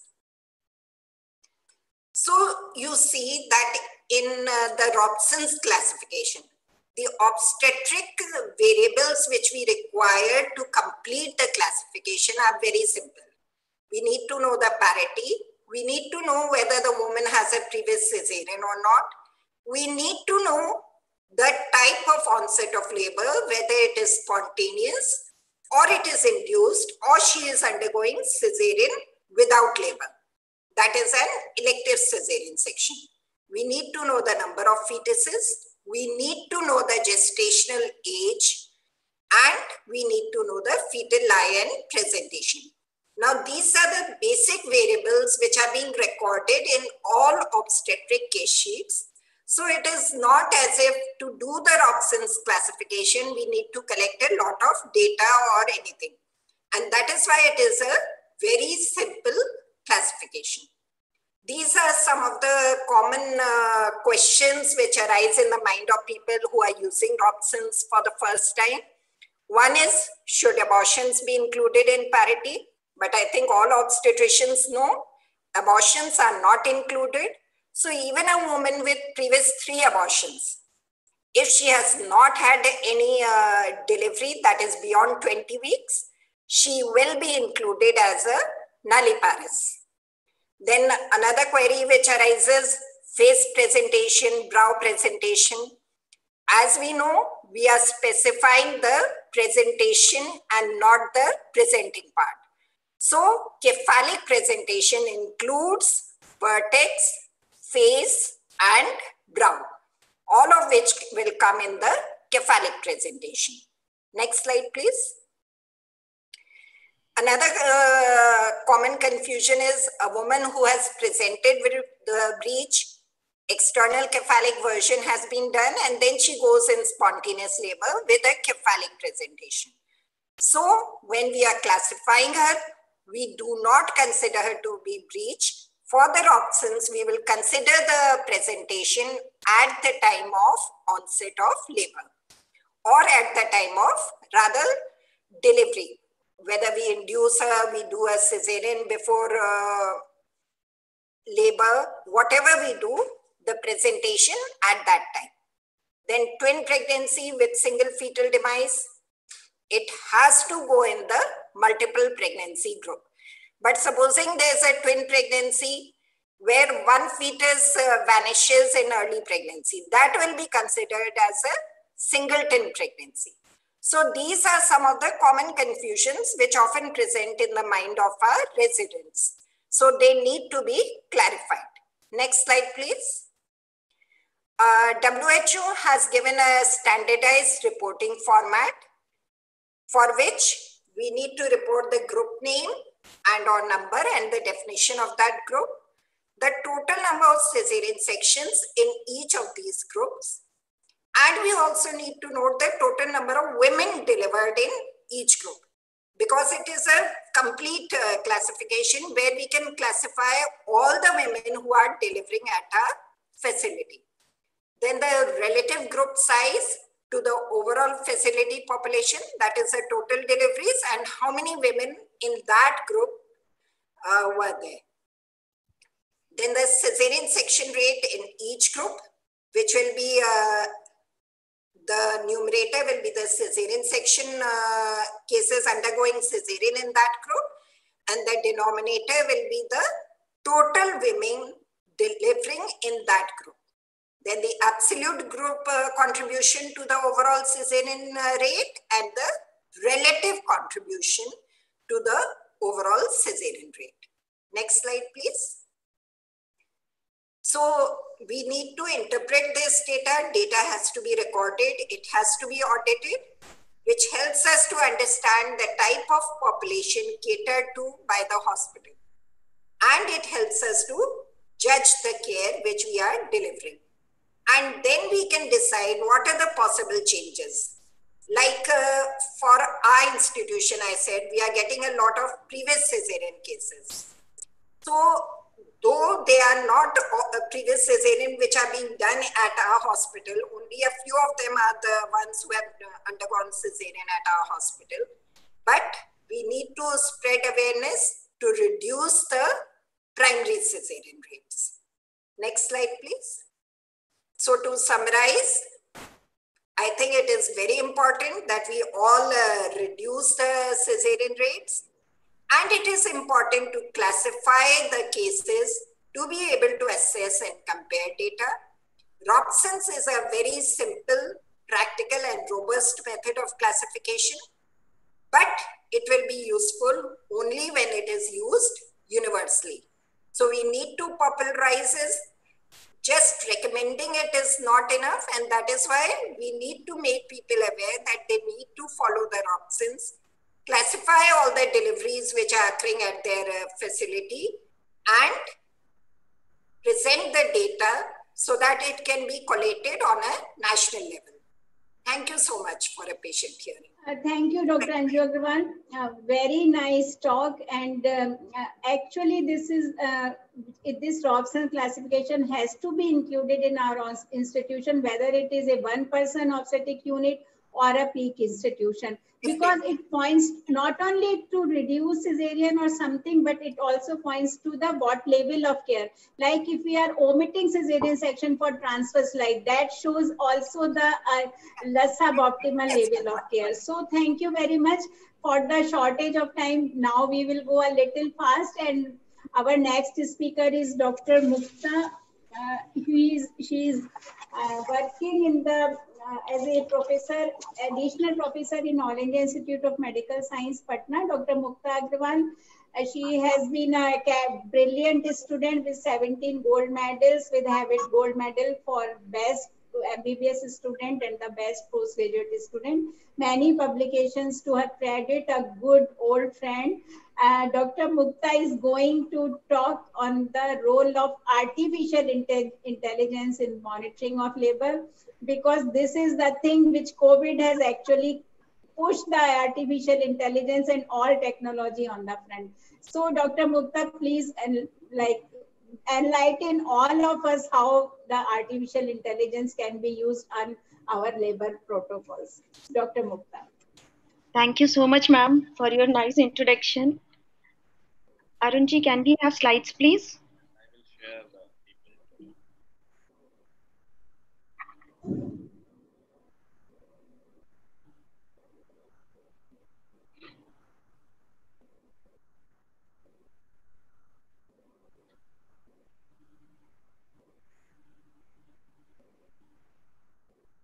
Can you see? Yeah, sure. So I will be talking about role of artificial intelligence in intrapartum management. Next slide, please. So the beginning, it's monitoring health of the babies during intrapartum period is still remaining an unmet challenge for us as obstetrician. For this, our gadgets are performing intermittent FHR auscultation with a stethoscope or continuous CTG. Both are having equal results. And now artificial intelligence tools, they are just a beginning to transform these complex information in the CTG in routinely collected maternal fetal data into few algorithms. Next slide, please. So, in the recent years, we all could see an enormous rise in artificial intelligence use in the healthcare system. And we are expecting expenditure on AI is going to be some $36 billion by year 2025. AI requires training and it requires collaboration to become a success in healthcare, a collaboration between engineer, the scientist, and the clinicians. As we know, third leading cause of death in US is medical errors, and the incorporation of artificial intelligence in our practice can reduce them by improving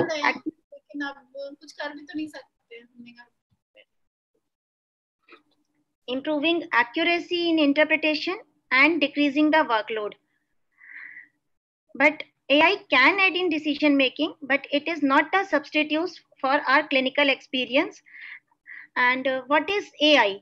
AI actually is a combination of science and engineering on creating some intelligent computer system which are able to perform tasks as good as the humans. Or in other words, these are the digital systems which parallel the way the human brain processes any information.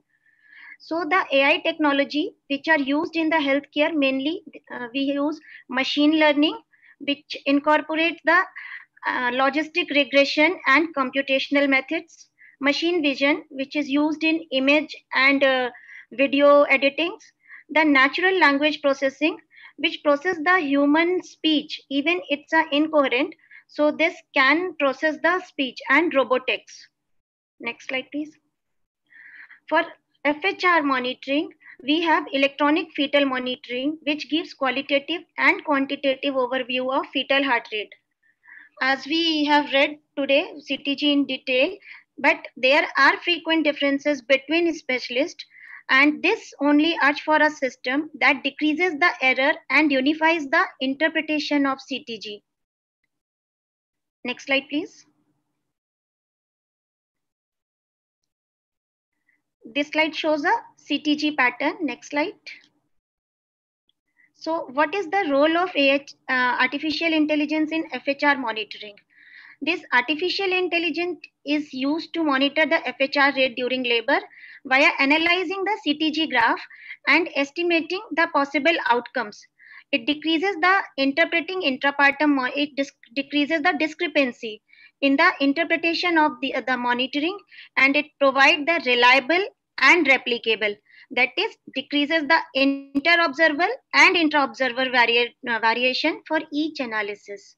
It provides the supporting evidence in cases of unpredictable poor outcome, and it is especially important because it's a subjective thing. So it's important in cases which can potentially result in litigation, because we have some substantial evidence with us. Next slide, please. Next slide. So how this artificial intelligence works in fetal heart rate monitoring? So it uses two kinds of artificial intelligence technologies, that is machine learning and deep learning. And the most important variant of machine learning which is being used in for fetal heart monitoring is ANN, that is artificial neuronal network. It is a kind of technology where it works like the bunch of a neuron as in the human brain to analyze the data. So for AI to work in fetal heart monitoring, we know the existing database. So at present, we are having two databases worldwide. That is one from the Czech Republic, which includes 552 CTG recordings, and another one from the University of Porto, which includes 2,126 CTG recordings.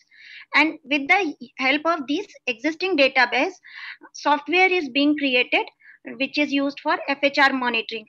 Till date, many softwares has been created, like infant, pericam, and fetus, and many mobile applications are created to provide support in the interpretation of CTG signals. But this is still in the research phase, and it's not going into clinical trials. So all these trials, what they do, they just recruit the laboring patient who are eligible for continuous electronic fetal monitoring, and these patients are randomized into control arm where CTG monitoring was done without any decision support, and the intervention arm where CTG monitoring was done with decision support. Next slide, please. So how machine learning works? Machine learning has two kinds of machine learning. One is supervised and one is unsupervised machine learning. So mainly in FHR monitoring, we use two modules. One is this regression, which is regression logistic analysis, and clustering technique, where they divide it into the groups. Next slide, please. So like this slide shows supervised learning, like there is a test set which is existing database and a training set, which is our data, our CTG, which we are going to evaluate, and they extract that information, and by using machine learning algorithm, a predictive model is made, and then output is being given in the form of the classes like normal or abnormal or pathological. Next slide, please.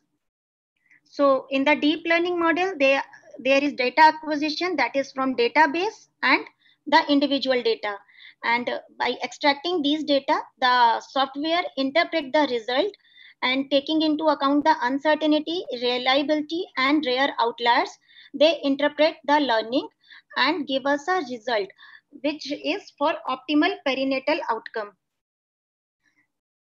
So it's from a bit engineering side, like performance of a machine learning algorithms. There are many machine learning algorithms, and they tested these for fetal heart monitoring. And out of these machine learning algorithm, artificial neuronal network found to be the most specific and most sensitive one. So it is the most commonly used for the artificial intelligence used in FHR monitoring. But till now, there is no evidence in any of the studies whether these systems really improve prediction of fetal distress as compared to CTG. A recent systemic review of all these studies were done in 2019, which concluded that use of machine learning for interpretation of CTG does not improve neonatal outcome, and yet to prove its reliability relative to the expert observers. Next slide, please. So the first study and software developed in this regard was the CAFE, that is the computer aided fetal evaluator studied, and the objective of this study was to know the possibility of any AI system being able to interpret CTG data, and they concluded that AI system read information at similar level as experts, and it was also able to detect errors. But their limitations was that when there is disagreement between the specialist while interpreting some data, and it is mostly the interpretation of variability, which lead to an inability to conclude that if the error in interpretation arose from a problem in the system or in obtaining agreement between experts in the field. So this was the limitation. Next slide. This is how the CAFE system work. Next slide, please. Another, the famous one is the infant trial, which was done in London, UK, and was published in 2017. And objective was to assess if computerized decision support system reliably identified abnormal FHR patterns and whether its use reduced the substandard care. So, and they conclude that significant proportion of abnormal FHR pattern was not significantly less, and it does not reduce the substandard care incidence. And this is the fetal technique, that is Fourier evaluation of tracing and acidosis in liver. They devised a mathematical tool which converts the time-dependent waveform signals such as the fetal heart rate in CTG into the frequency and power spectrum signals. So these specific frequency distribution pattern of FHR, and they try to correlate the findings of FHR in the form of specific umbilical pH values of the newborn. So from the CTG pattern of FHR, they were predicting the umbilical pH values of that particular case. Next slide, please.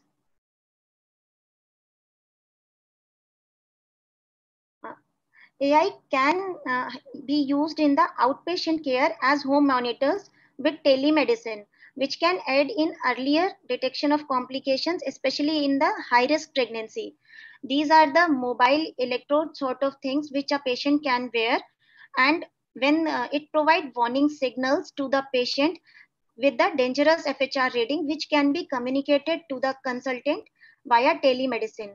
It can prove beneficial in early detection of complications and decreasing maternal and infant morbidity. It's not in clinical use, it's in a developmental research model. Next slide, please. What are the advantages of artificial intelligence in intrapartum care? Artificial intelligence enables us to fast and accurate prediction of CTG and with a precision. It decreases the inter and the intra-observer variation, which is the main limiting factor in interpreting any CTG.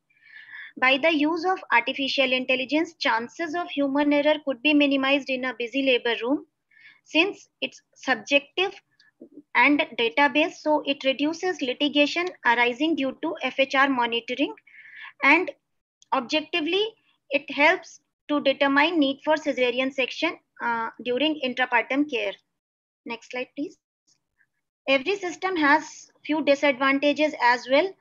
For AI, it not only healthcare system, but with every use of AI, there is a potential threat that AI could replace the need for manpower and the jobs could be cut off. Then as ours is the service area and there is a patient-doctor relationship, when computers will come in between the doctor and the patient, there is a threat that we could lose that emotional bonding and that mutual trust and patient-doctor relationship. Being a machine, AI as well, there is a possibility of machine breakdown or malfunction during any time. So AI is not the substitute for our learning curve, but it is for our assistance. And a big disadvantage is the data theft. We will be having big data patients, so the data can be stolen and can be used wrongly by the third party. These are the things which should be taken care of. There are many challenges when we will be using AI, we'll be incorporating AI in our CTG patterns. First will be the training to ourselves and our patients as well. Then adopting a new technology is a difficult task. We should get motivated and to adopt it. And since there are many security issues, then we should have some regulations regarding use of AI in healthcare system, particularly in intrapartum monitoring. And maintenance is an issue because machine breakdown will wash away our system, and the security reasons that data should not be stolen. To conclude my talk, I should say that artificial intelligence should be used as an assisting tool for doctors to make better decisions, and it should not overpower our medical decisions. It should be used for faster and accurate diagnosis, and it should be helpful to reduce the human error and the cost. To emphasize, computer cannot replace doctors and our training, and this technology should empower us with precision to treat patients with utmost care and decreasing negligence. Since it will be subjective, so we hope that it could help us in decreasing the litigations in case of any adverse neonatal outcome. Next slide, please. AI will be requiring multidisciplinary collaboration between the mathematician, engineers, scientists, and the clinicians for creation of data sets and the softwares. Machines are susceptible to vulnerabilities and breakdowns, problem of data threat. But to conclude, artificial intelligence has a bright future in healthcare. It's a revolution, and its benefit outweighs the potential challenges and fears which we all have in our minds. Next slide, please. To conclude, I would like to quote Stephen Hawking, who said, AI is likely to be either the best or the worst thing which could happen to humanity. I just hope it should be the best thing which could happen to us. Thank you so much. Thank you for your patience. Thank you, Mukta. It was excellent session. You gave a very neutral, very nice perspective and opened many windows which many of us are not aware. It is like peeping into the future with all its dangers as well as the advantage. So excellent, Dr. Mukta. I wish you really all the best. And for the sake of time, we will go straight away because you have all set the stage that how the computers or the artificial intelligence cannot replace human mind, which has got the wisdom and intuition and gut feeling and whatnot, which is the nature's like direction where to go. So we are straight away, Arun, we are straight away going to panel. We will reduce the time from 30 minutes to around 20-25 minutes. So we request all our speakers and panelists to be brief, and we will straight away go to some tricky situation. Can I share my slides, Arun? Sure. Let me share. And again, Dr. Sanjay Das has not been introduced, though he has spoken. He is Chairperson, Practical Obstetrical Committee, Joint Director, Odisha Health Services, Joint Secretary, AOGO, that is OBGYN Association of Odisha, key organizer of many conferences, and life member of many associations. So we are having Sanjay as an expert panel, and all the speakers will remain in the panel. So please share my slide. So it is cardiotocography, analyze, interpret, and I think with the Shipra and with the Mukta's talk, it has already set the stage. Next, can I scroll the slide, Arun, myself? So this is Shakespeare, who know that yes, one day it will end, but we don't know what will be the end. We all know that intrapartum care and intrapartum journey is the most difficult journey of human life. Next.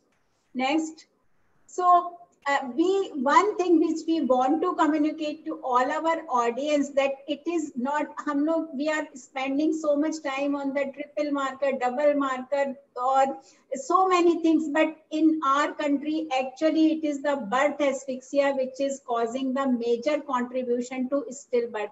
And our women need a good intrapartum care, a good focused, subjective teamwork. So this is very, very important that genetics and the chromosomal disorder are not our priority. Our priority is to reduce the birth asphyxia following cerebral palsy and all NICU care. So every mother and child should count in our profession. Next, Arun. So where we are, our infant mortality, still birth rate is 39 per 1,000 live birth. And we have to be very, very, it is, our women's right that they receive that good particular care which they are entitled. So next slide, please. Next, Arun.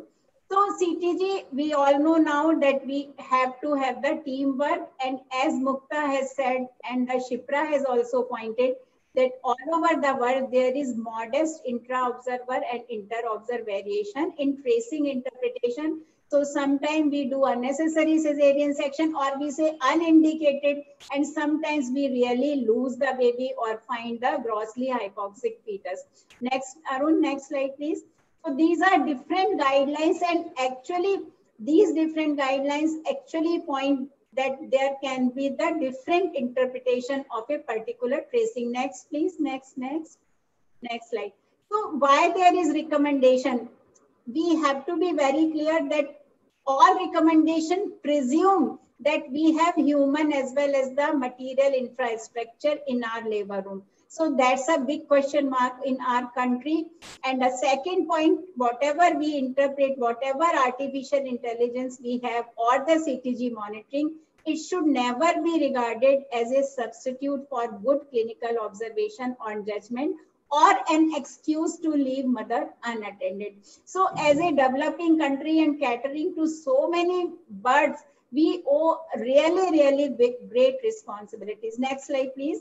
Next. So next, it has been covered by Shipra. Next slide, please. Next. So we are straight away coming next. This is one, yes. So this is one important slide that it is prolonged bradycardia shows acute distress, subacute distress when there is pH drop 0.01 every 2 to 3 minutes. It is showing the subacute when there is a prolonged deceleration less than 80. Long-standing chronic hypoxia actually eludes us when we have not sudden bradycardia, but we find a non-reactive tracing and the shallow deceleration and the gradually developing hypoxia. Arun, have you shown my original slide or what we have the previously? Yes, next please. Next. So in this presentation, I have listened to Dr. Arul Kumaran, a wonderful interpreter of the CTG, how it is not the heart we are seeing the brain of actually fetus. So this is one of the important thing, and I have taken many tracing from Dr. Alok Devdas' book. He has been a wonderful teacher, and when I again reviewed the book, I found that how thoughtfully he has given insight to each and every tracing which is in his book. So I acknowledge both of these great teachers because we need these teachers to be, so we are wise enough to differentiate when to wait, when to change the course, and when to act aggressively. So with this, next slide, please. So one question to all. I think we will take one panel, one question. Sanjay, you please unmute yourself. Sanjay, you are you Shipra? I will say to Shipra and then Sanjay, are you performing routine admission CTG or not? You have found it useful or not? Yes, ma'am. I think routine CTG is very useful. And admission CTG. Whenever the patient comes, you do the admission CTG. Yes, ma'am. Sanjay, what you are doing in your institution? Yes. No, routinely we are not doing. It is not practically possible because in very sub-centers and CSCs, even in the headquarters also, it is not available. One thing. And I think to my clinical expertise, it is not should not be used routinely. It should be used in indicated cases only. Otherwise, there is a much of fallacies and much of interpretation, and you may land in problem and increasing cesarean rate and all these things. But definitely it helps in tricky situations. It will guide you definitely where to stand and where to move. Okay. So I think we see actually the two things. Shipra is all for all admission CTG and Sanjay is not for because of lack of infrastructure as well. And I think in many one-person obstetric unit, maternity unit, also they are doing admission CTG. So they don't come into the sudden thing that why the fetus was it. And next Arun, next slide. So the studies actually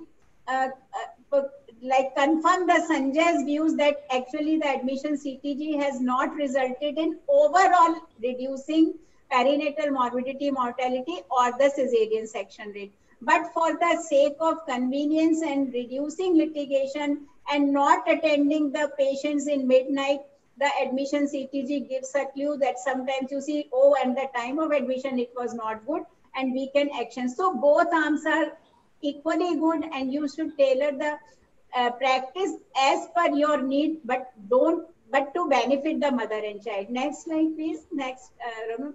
So this is one of the admission CTG. I see Dr. Anjoo is here or not? So this is admission CTG. Patient has come with a mild tenseness of the abdomen and a reduced fetal movement. So Mukta, what you say to this CTG, this is okay, it is around 130 fetal heart, it is okay or it is a little problematical. Mukta, what is your interpretation?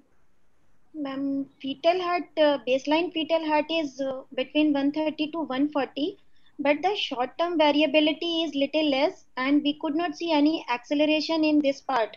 Yeah. So for me, it's an equivocal CTG. It's neither a non-reactive and nor a reactive one. So what will you, अगर आपको ऐसा CTG मिलता है, what will you say to your resident doctor? अब क्या करना है इस patient का? She has been admitted. You are seeing a little bit contraction as well in the monitoring. What do you wish to have further? You can have your clinical attitude. You have to go for see the records. What is the positive findings in favor? Whether it is having cord presentation, whether it is having oligohydramnios, whether it is having PIH or something like that. Any risk factor you have to trace it out. Then you correlate. So thank you very much, Sanjay, for it. Actually, sometimes we in the night, what I'm running like in the night at 12 noon, patient has come, she is mild pain, you want to see the personally. But you can see the tracing on WhatsApp, it is the artificial intelligence, and you see this patient requires observation. So next slide, please, Arun, next slide. So as Mukta says, it is a baseline variability is less. And there has been a two thing, there has been the two FHS, there is gaps. जिसे कहते हैं ना छोड़ दिया. We are not really having any tracing, and that is important that the sister or the resident doctor has done well. कि ये तो नहीं कि there has been loss of contact, or sometimes a cord around the neck with the compression, we sometimes get that loss of gap. So like Sanjay says, we have to see whether this patient is already having IUGR or oligohydramnios. In ultrasound, what is the cord position? And in these situations, we have to be extra careful. It is better that we extend the monitoring for another 60 minutes, that what is happening, it is not the fetal sleep pattern. And if there is persistent, non-reactive and repeated gaps in CTG, sometimes it is, we may omit ki fetal movement hua hoga, that's why we are having gap. But whenever there is a gap, we should be a little careful about it. So these patients should have the continuous CTG. If we have this thing on admission CTG, and if the patient is having another risk factor like hypertension, IUGR or oligo, we can have the low threshold of the cesarean section. Next is CG. So this same patient, what happened? She was observed for 4 hours in labor. She get uterine contraction, but at 6 centimeter, we found the thick meconium stain liquor. Cesarean was done, 1 minute, FGAR score was 5, and baby needed an ICU care. So this simple admission CTG actually gave rise to the alertness of all staff. And we were particularly see that this was the meconium stain and could do the cesarean section or deliver the baby in time. So this is the another admission CTG. Patient has come at the 40 week. She is the post-dated one. And this is this CTG, no pains. It is just her EDD 1 or 2 day cross. So what you say, Shipra, for this patient, you want to wait for another 4 or 5 days, or you want to get the patient admitted for this, for the induction of labor or what? Okay, so ma'am, first of all, we'll go by the checklist. So the risk is only post dates, and then we see there are no contractions, and she's not in labor, and baseline is, you know, you can't define a baseline. There is a hyper variability there. Yeah. Kind of a saltatory pattern which we discussed. So I would like to have a biophysical profile in this patient and see if how the liquor is, and if the baby is doing well, before I actually want to wait for this thing. So only this much will not help me. I think I'll go ahead and do a 20-minute CTG more and see how it remains. And if it still remains like that, I will confirm by other parameters before I let her go home and wait for her to go up to 41 weeks. Sanjay, you have you are quite comfortable with it, or yes? One thing I want to add, the thing is that seeing the CTG, should I decide, or we should decide the protocols basing on the clinical experience and clinical examination. Once you see that except post-CTG, nothing else is a risk factor. So to add it to it, if the CTG does not opine to have a critical analysis on any after things, you should wait at least. Then review the cases after 2-3 days, 4 days, 5 days, 10 days post-dated. If it carries some positive findings, then only you proceed to terminate the pregnancy. Otherwise, wait and watch method is in. So thank you very much for both the things. Actually, what we want to draw the attention of audience, it is sawtooth pattern, which we like, that it is a good variability. Baseline rate is almost 130, or ek mein jo bolte hain, what I saw, learned from Dr. Arul Kumaran, it is basketball like ball. You say you up and down, and suddenly one kick. So this is supposed to be a very reactive fetus. Next slide, please. So both the panelists have done a wonderful job. If there is no other high risk factor, biophysical profile is okay and the liquor is fine and patient is having good fetal movement, with this CTG, if the patient wants, we can wait for 2 or 3 days for the spontaneous onset of labor. Because in post-date, there have been so many papers. If we do early induction, that result in more cesarean section. And if the patient comes within 3 to 5 days of the post-date pregnancy, the chances of spontaneous vaginal delivery is much more. So next, Arun, next slide. Next slide. So this is another one CTG, which the patient is in the labor room. And what do you see into CTG? We will have the review, but what do you see as a interpretation of the CTG? Where we can start, Dr. Anjoo has left or something. Otherwise, Mukta, you can take. What you see, you are happy with this CTG or not happy with this? Not at all. Not at all Not happy. At all, yes. So baseline dose is 130, but there is total absence of variability, and variability is the most critical factor in a CTG because there is loss of that sympathetic parasympathetic tug. So for me, this is an ominous sign, and this pregnancy should be terminated as early as possible. So thank you, Gupta, for all the audience. Actually, we cannot, this is the beauty of CTG. If we do the intermittent auscultation or we do the Dopton, every sister will say it is 130 or Shipra ne jaise kaha hum log residency mein the, और I feel so much of guilty that अरे patient का fitter हाँ ठीक था और रात में क्या हुआ IUFD हो गया, because only CTG can differentiate this loss of beat to beat variability, and it is a simple flat CTG. So that's why we advocate as a professional that having CTG should be the basic right of every laboring woman. Next slide, please, Arun. Next slide. So it was flat freezing. We reviewed the patient. She was IUGR. No sedation was given. It was continued for next 90 minutes. There was no movement, no change in variability. C-section was done, a 2.1 kg delivered at Apgar score 4. So the takeaway is that for such babies and for such mother, we have to have the CTG and we have to detect in time. Don't say कि हाँ उसमें तो आवाज आ रही है, so it's okay. We have to have a look on it. Next tracing we have.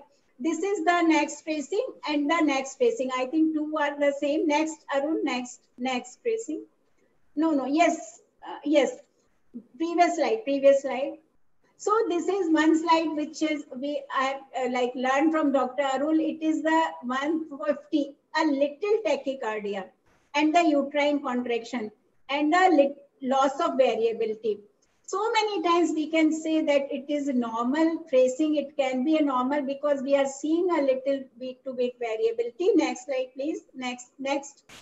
But there is no acceleration, markedly reduced baseline variability, and we are seeing a shallow deceleration.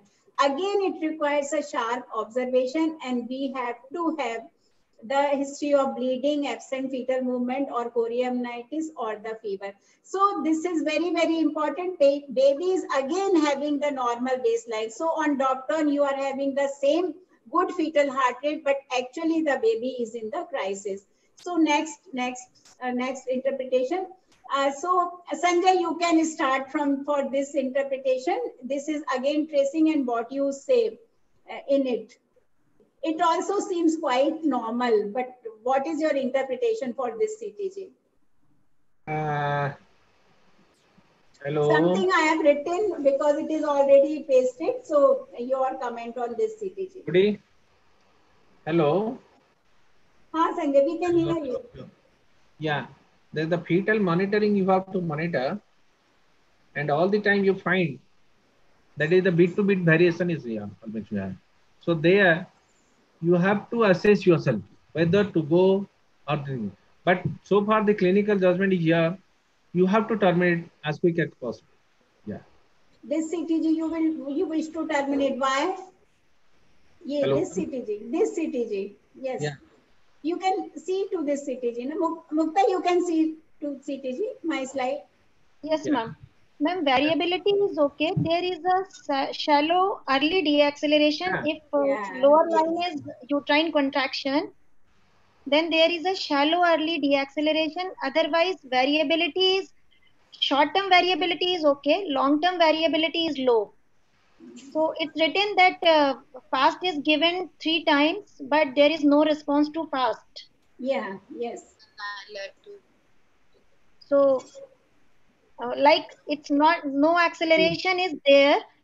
Even if it's 3 given times, 3 yeah. times, that means must be for 90 minutes. There is no acceleration since 90 minutes because we have given fast for 3 times. So brilliant, Mukta. You are rightly the gold medal awarding. You could see the shallow deceleration, which is a fine thing, which is very, very important. There is no acceleration as well, and the short-term variability is quite okay. Next, please. So that is, so Mukta has picked up everything. So we reviewed the patient and fast has been given. There was no fetal response. She was 34-week IUGR normotensive and has been on low dose aspirin. Now, this is the thing that aspirin is, we today is giving every patient to the aspirin, but it can also be not so benign drug. The baby has this vague CTG monitoring, but came in night for tense abdomen. For this patient also, emergency C-section was done. And this patient was found, actually we were not suspecting that this baby will have that much of anemia because baby has the fetal hemorrhage, baby hemoglobin was 4, Apgar score 4, baby was pale. So shifted to NICU and needed blood transfusion. So actually baby is the new thing, and when baby comes out, then we know that how we are going to have and what drugs have been given and it can cause what. So thank you very much, Mukta, for this very good analysis. You are close to artificial intelligence. Next, Arun, next slide. Shipra, you take this slide. You must be what you see, what type of. So, ma'am, this is definitely late decelerations with, and this is a slow. It is the slow response to the normal baseline is coming here. So, and it is quite, it is lasting for more than 1 minute, and it's quite, I need to, right. Yes, it's a late deceleration. This, I'll take up this patient for a C-section. You can just wait. You see. I like to see, do the PV examination. It's very important to examine the patient, that's the thing. And then definitely then take my decision as to how to go further with this. You can get ready for cesarean section by the time you go for the clinical examination. If it is the quicker time, if possible, to have a delivery, then it's fine. So if she's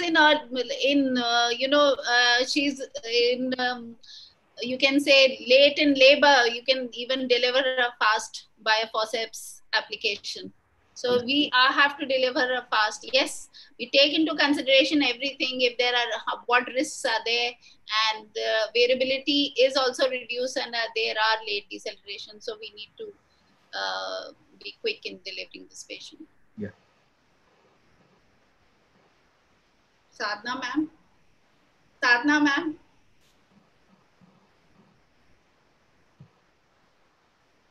I hope I'm right. Sadhana, ma'am seems to have.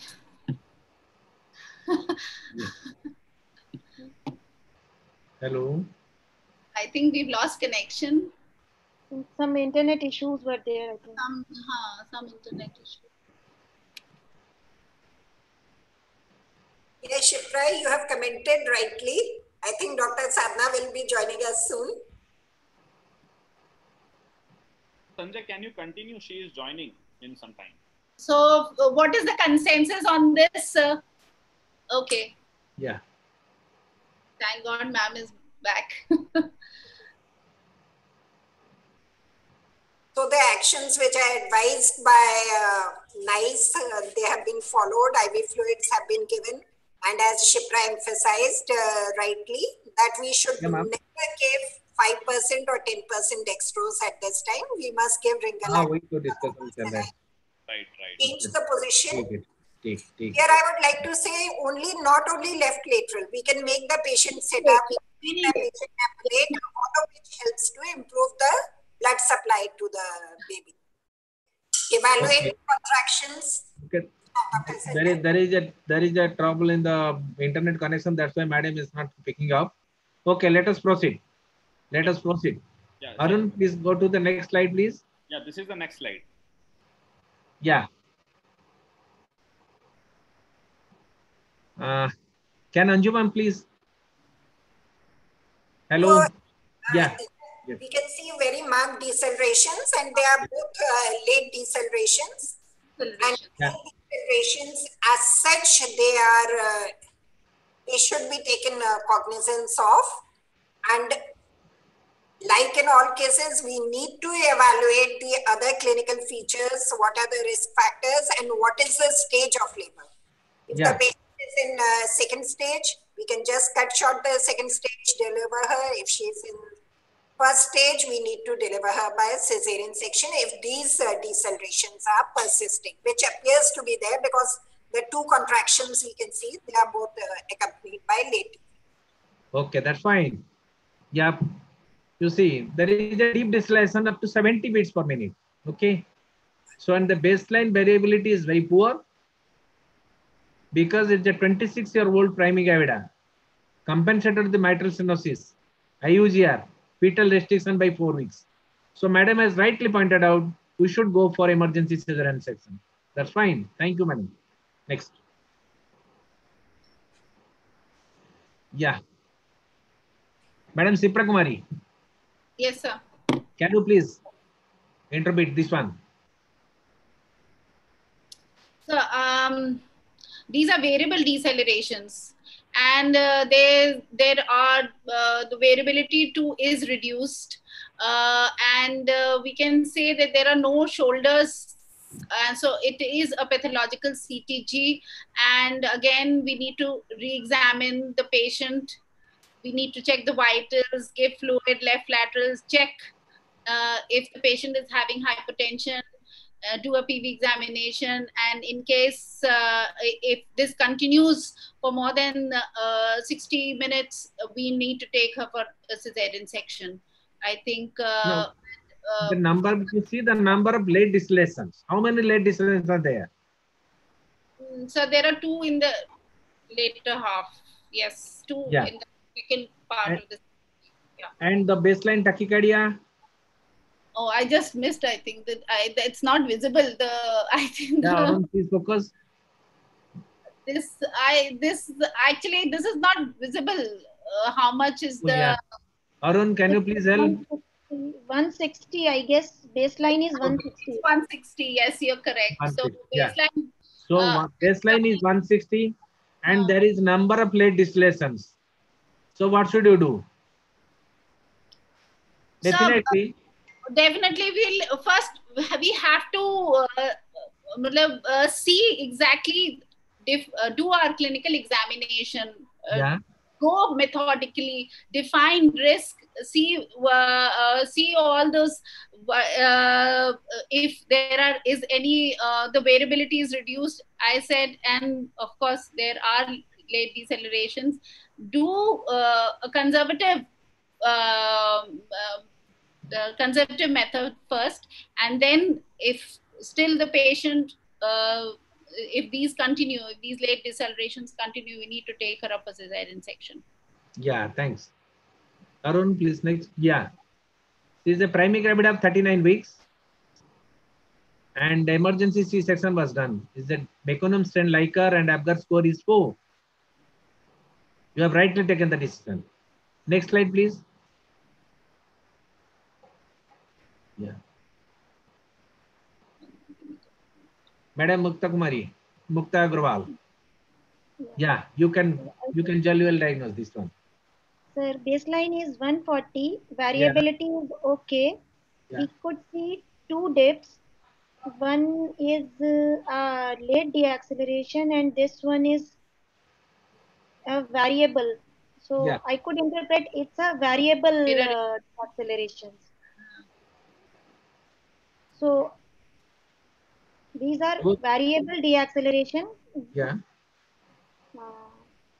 So we can go for an extended CTG, the PV examination, the liker, and the other risk factor. Exactly, We should exactly. see the whole picture. Only CTG is not the guiding force towards the Exactly. mode Arun, of please. Arun, please proceed. if a patient is in, Yeah. This is a second Rabida at 40 weeks of gestation. Labor duration is 4 hours. Cervical dilatation 9 centimeter head at +2. Close monitoring of fetal CTG and progress of labor. we should go Okay. for left Yeah, lateral definitely. position, IV fluids, and we should try for normal delivery in this patient. Yeah, exactly. Thanks. Next slide, please. Yeah. Madam, you can tell. Anjoo, madam, please. I think again there are repetitive late decelerations in this, like my previous CTG. Though the contractions are not so good, and we need to evaluate the patient. Probably she is in very early labor and she will require a cesarean section. But we need to do a better tracing because there's a lot of loss of contact also over here. So we need to take out a repeat trace for a longer time and then reevaluate, and chances are high that she'll require a cesarean section. Madam, should we go for a clinical examination? Definitely, clinical examination is mandatory in all cases. CTG alone. Particularly in this case, should you go for a clinical examination? Definitely. Or you suspect something? This type of variations usually happen when perhaps the head is compressed or hypertonic contraction or something like that. But yes, it's written Cinto. Good contraction. In the slide, in the not very good. Uterine tone is low. Yeah. Ma'am, they are giving Cinto. It is written in the slide that something unit Cinto is going on. Arun, please go to the next slide. Yeah. The primary full term. In advanced labor, oxytocin augmentation was done. Okay, but the contractions were not showing on the tracing. Yeah, they have tried it. Augmentation is not, that is a slow progress. So changing of position, IV fluid, and the patient delivered within half an hour. Yeah. Next slide, please.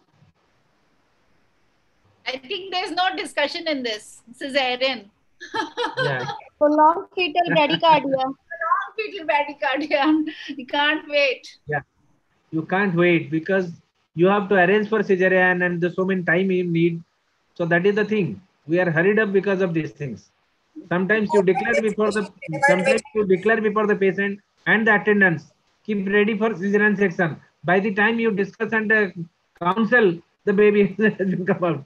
That is the whole pitiable condition in a case of obstetrician. Okay. Next slide, please.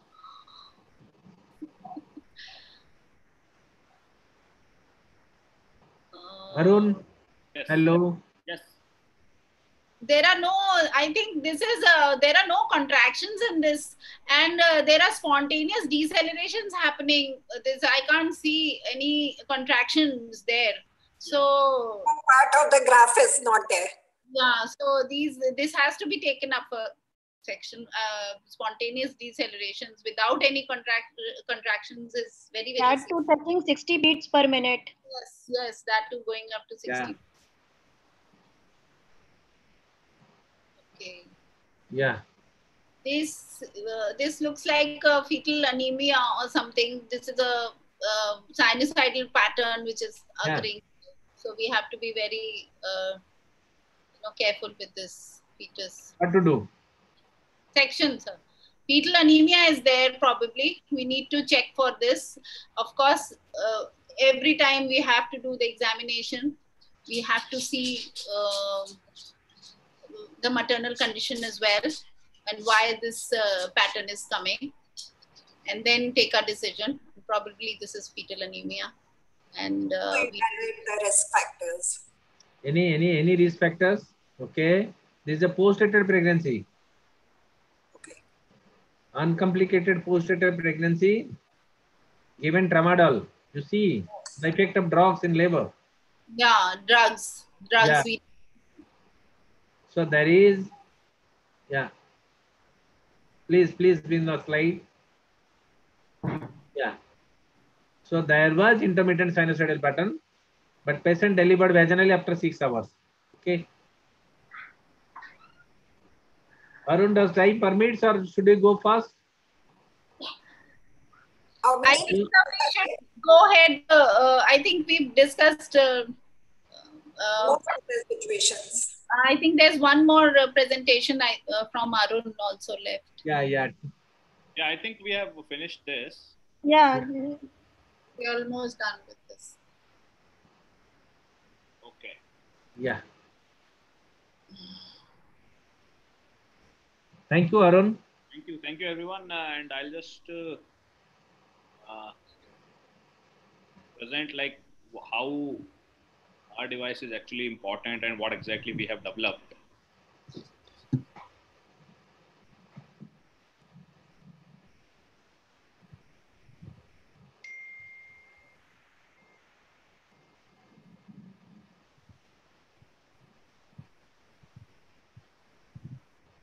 So basically at Janitri,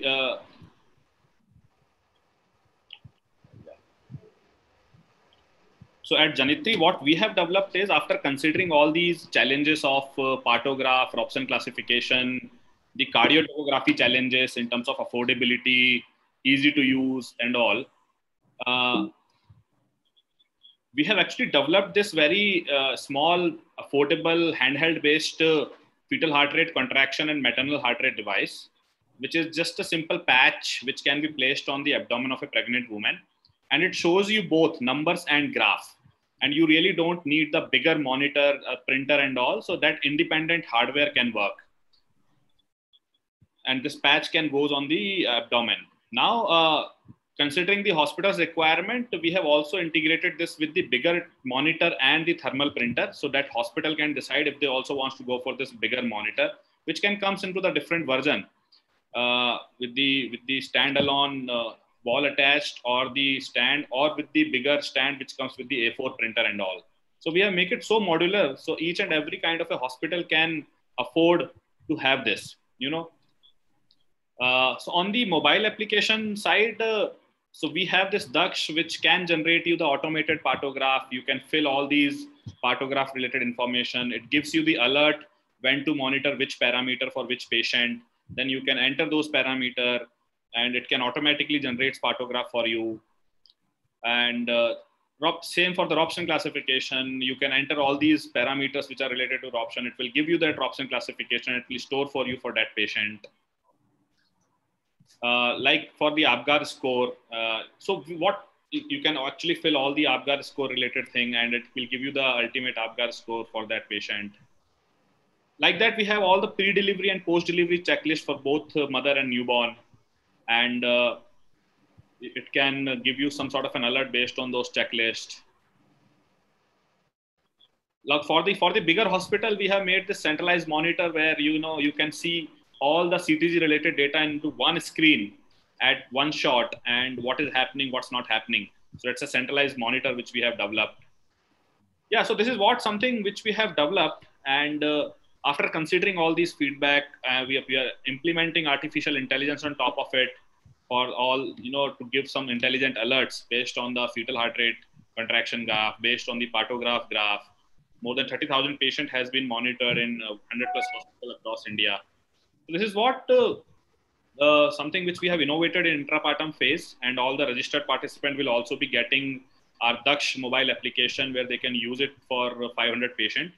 And it is a very, very, very intelligent mobile application which they can use during the Intrapartum phase.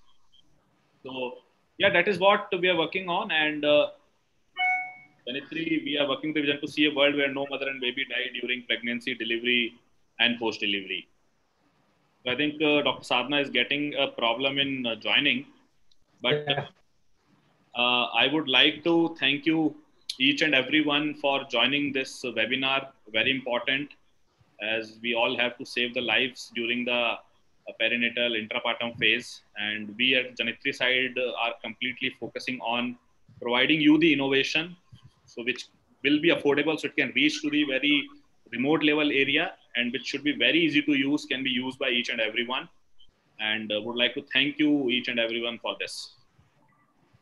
Thank you for organizing this.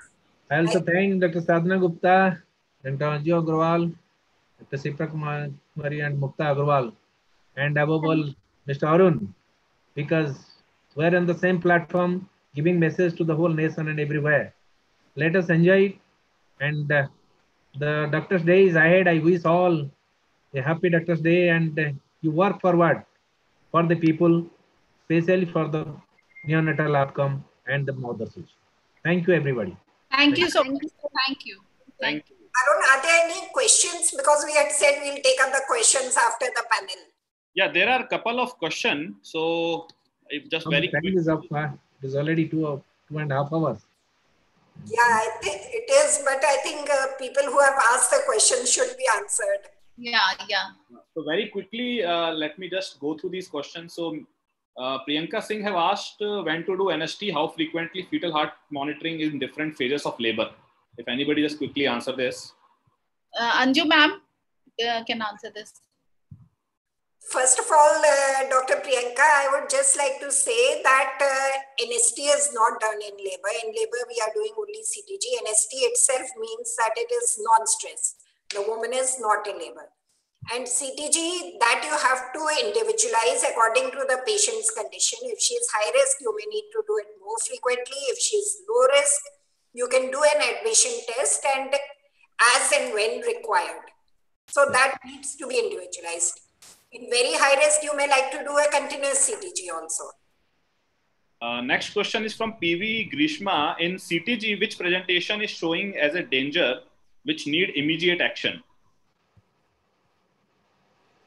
In CTG, you need to see the CTG as a whole. You see the baseline is first.